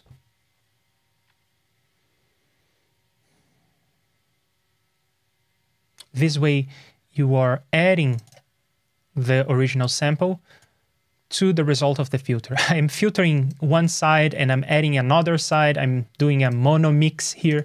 Never mind that, whatever. Let's try it. Effects. So now I did 3 plugins. Doesn't always work. This technique doesn't always work. It works for some filters. Let's see if it works for this one. What I need to do is vconnect parallel Burton EQ curve analyzer.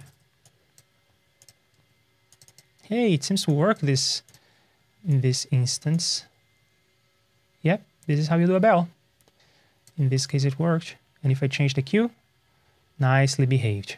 But yeah, it doesn't always work. I'm not even sure that this is exactly right. Because if you look at it, let's put the curve at 10K. Is the bell at 10K? Well, it seems to be. So it seems to be holding up well. But there are some anomalies when you do this kind of parallel processing. It doesn't always work. Have to be wary of that. And sometimes what doesn't work is subtle. But in this case, it seems to hold up. So yeah. Now I did 3 plugins. Hey. Need to head out. Thanks for the great discussion. Thank you for being here. A big analog to digital T. I don't know what ADT is. Automatic double tracking. Automatic double tracking console. Not sure what you mean. Sorry. That's why I don't like acronyms. I tend to spell things out because for instance, I tend not to say RBJ. I tend to say, when I remember Robert Bristol Johnson, I tend not to say BLT. I tend to say bilinear transform because of this. I'm not sure what you're saying. Consoles have no shelving filters, just 5 full parametric. You have to use them as shelves. Huh? By the way, they streaming tomorrow, Leandro. It's experimental, baby. Yeah, I will talk about that at the end. But yeah, tomorrow I will be a guest over at IDDQD Sound, Aria's channel. We will be doing some experimental stuff. It will be fun. Ben says, I missed some of the demo due to a phone call. We'll watch later. Thank you. However, now that you have a cramped and de-cramped filter, can you null them? Sorry if you already did that. I did not do that. You want me to null them. I will do that. I will do a null.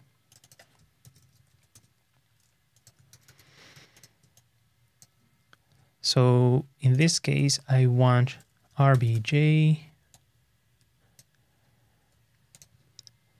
And in this one, I want vconnect. Not parallel, because I want it to be a bandpass, which admittedly may not be the best test for a null, but that's what we have. So 10K. Whoops. 10K. And I ended up with a bunch of things here on this track. Try again. 10K. Oh no, it's copying the plugin. It's copying the plugin. I will type 10, 1, 2, 3, 10K, 10K. I have RBJ on one track. I have vconnect on the other. They are both at 10. Let's go further up. Let's go 15. 15. I will do this test, but if you want to do other tests, I will invite you to use the project. Anyway, I will flip the polarity on this guy. Oh no, just one. That guy. And send my noise. Boop. Shoop, boop. And there you have it. It is not Do I have something wrong in the setup? Let's go over this again. RBJ 15K, vconnect 15K.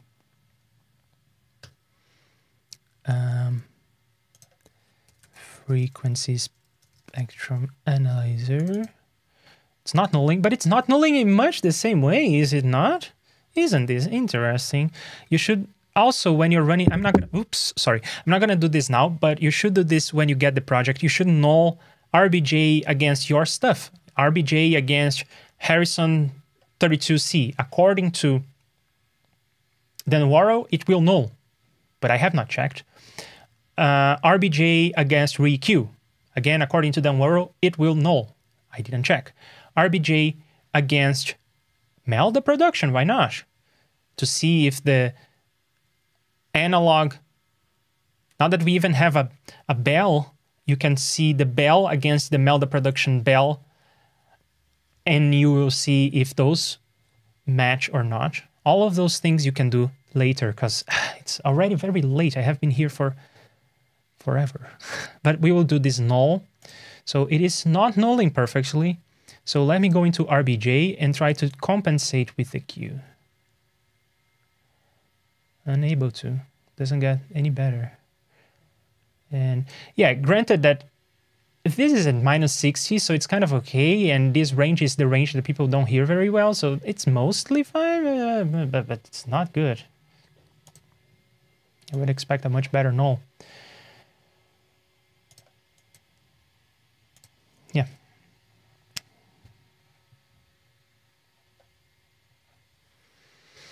Orange is a great name for an EQ. I might steal that for mine. Isn't that the name of a company that manufactures guitar amps? They're gonna come for you. Regarding CPU use, the plugin's math might be largely swamped by all the other buffer passing and memory access done by the DAW.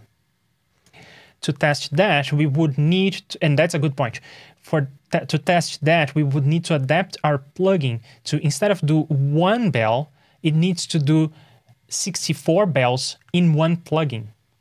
So it needs to have a loop, it needs to have a bunch of filters instead of just one, and it needs to feed the output of a loop into the input of the next loop. I'm not going to do that because I disagree with the premise. Whatever buffer passing is happening on both plugins, so we should be seeing a difference just on the filters. But I warrant that I may be wrong. So I invite you to do this transformation in the code. There are plenty of streams in which I do something like that, where I put loops to do things, and I even have a whole data structure thing that helps you out. In this case, I didn't use my whole library because I wanted things to be as simple as self-contained as possible. I wanted things to be as self-contained as possible. So I didn't use my library, but using my library, all of this gets much easier, and it's definitely possible to do this. I think that that would answer this question that you have, but I'm not going to do it right now. Hey, Bo, don't get people confused with guitar amps. There you go. Perhaps the fireworks are still going off because Rishi-san is the new prime minister. Not sure. I'm not following the news on that. Had to change to closed headphones. Good work. I learned some things. Lol. ADT is a brand. Oh, okay. Also, who thinks of anything but bacon when you say BLT? Yo, got a point there, John. You probably have to adjust the kill to get a no. I tried. But as you match the cramped side, you will unmatch the other side of the curve, and that's okay, because the other side of the curve is at the high frequencies that you care less about. Oh boy, that was a ride. We tested the correctness, the curve, invert and EQ. We tested the latency. We tested the performance and under modulation. Ah, man. We did everything. We checked every box on my list. Everything that I had prepared. Awesome. Time to wrap up. This was a long stream, but thank you all for joining me. It was a lot of fun to have you here on the chat. Thank you to Arya, Bo, John, M9, Ben, Aaron, Joseph, Mika, May, Justin, John. I'm probably repeating your names. Peter, and Chris, and Dr. McFarland Studios. Nathan, thank you for joining me and for all the input. It has been very valuable to me. I'm probably missing some people. Juan, thank you to PassFun for trying to spam. Thank you to Aria for moderating. It was a lot of fun. So coming up next, tomorrow I will be a guest over at IDGQD Sound. We will do some experimental music. On Wednesday, we have the meeting of the C++ Digital Signal Processing JUICE study group. So we will be talking about some C++. And then I will probably take the rest of the week off because I will probably do 3 long streams, today, tomorrow, and on Wednesday. But next week, we will be back to coding, and we may continue working on the auto mixer, but we may need to take a tangent because I received a bug report on a web application, an open source web application that I maintain, Kill the Newsletter. And that's a deal breaker. I have to fix that. And as I am streaming all the time that I have to work on open source, I thought it would make sense for me to work on the web development stuff in the stream. We'll see. Keep tuned. Make sure you subscribe, ring the bell. Do whatever you want. You are the boss of you. Yeah, people are saying goodbyes. Had so much fun. Me too, me too. Yeah. All right. So with that, it's time to say goodbye. Thank you again, very much who was involved in the chat, watching this later. Thank you to Dan Worrall for the videos. Thank you to Harrison for not only doing the videos, but also for doing the plugging that in the end is teaching all of us so much in this conversation and otherwise. And thank you to Dan from Lonely Rocker for the video there as well. Thank you to Martin for designing the filters that I used, and thank you for being such a nice person on email, on Skype, and everything. Thanks for joining us. Yeah, thank you to the authors of all the books, Robert Bristol Johnson as well, who designed the filters that we also use today. So yeah, thank you to all of you. You are great. I see you again tomorrow over at IDGQD. Have a good one. Bye. Thank you for watching the stream. You know how great it has been. Or maybe it sucked, and I am glad that you stuck with me. And soon we'll all be back together for some more coding or talking or chilling. The next time I'll be streaming.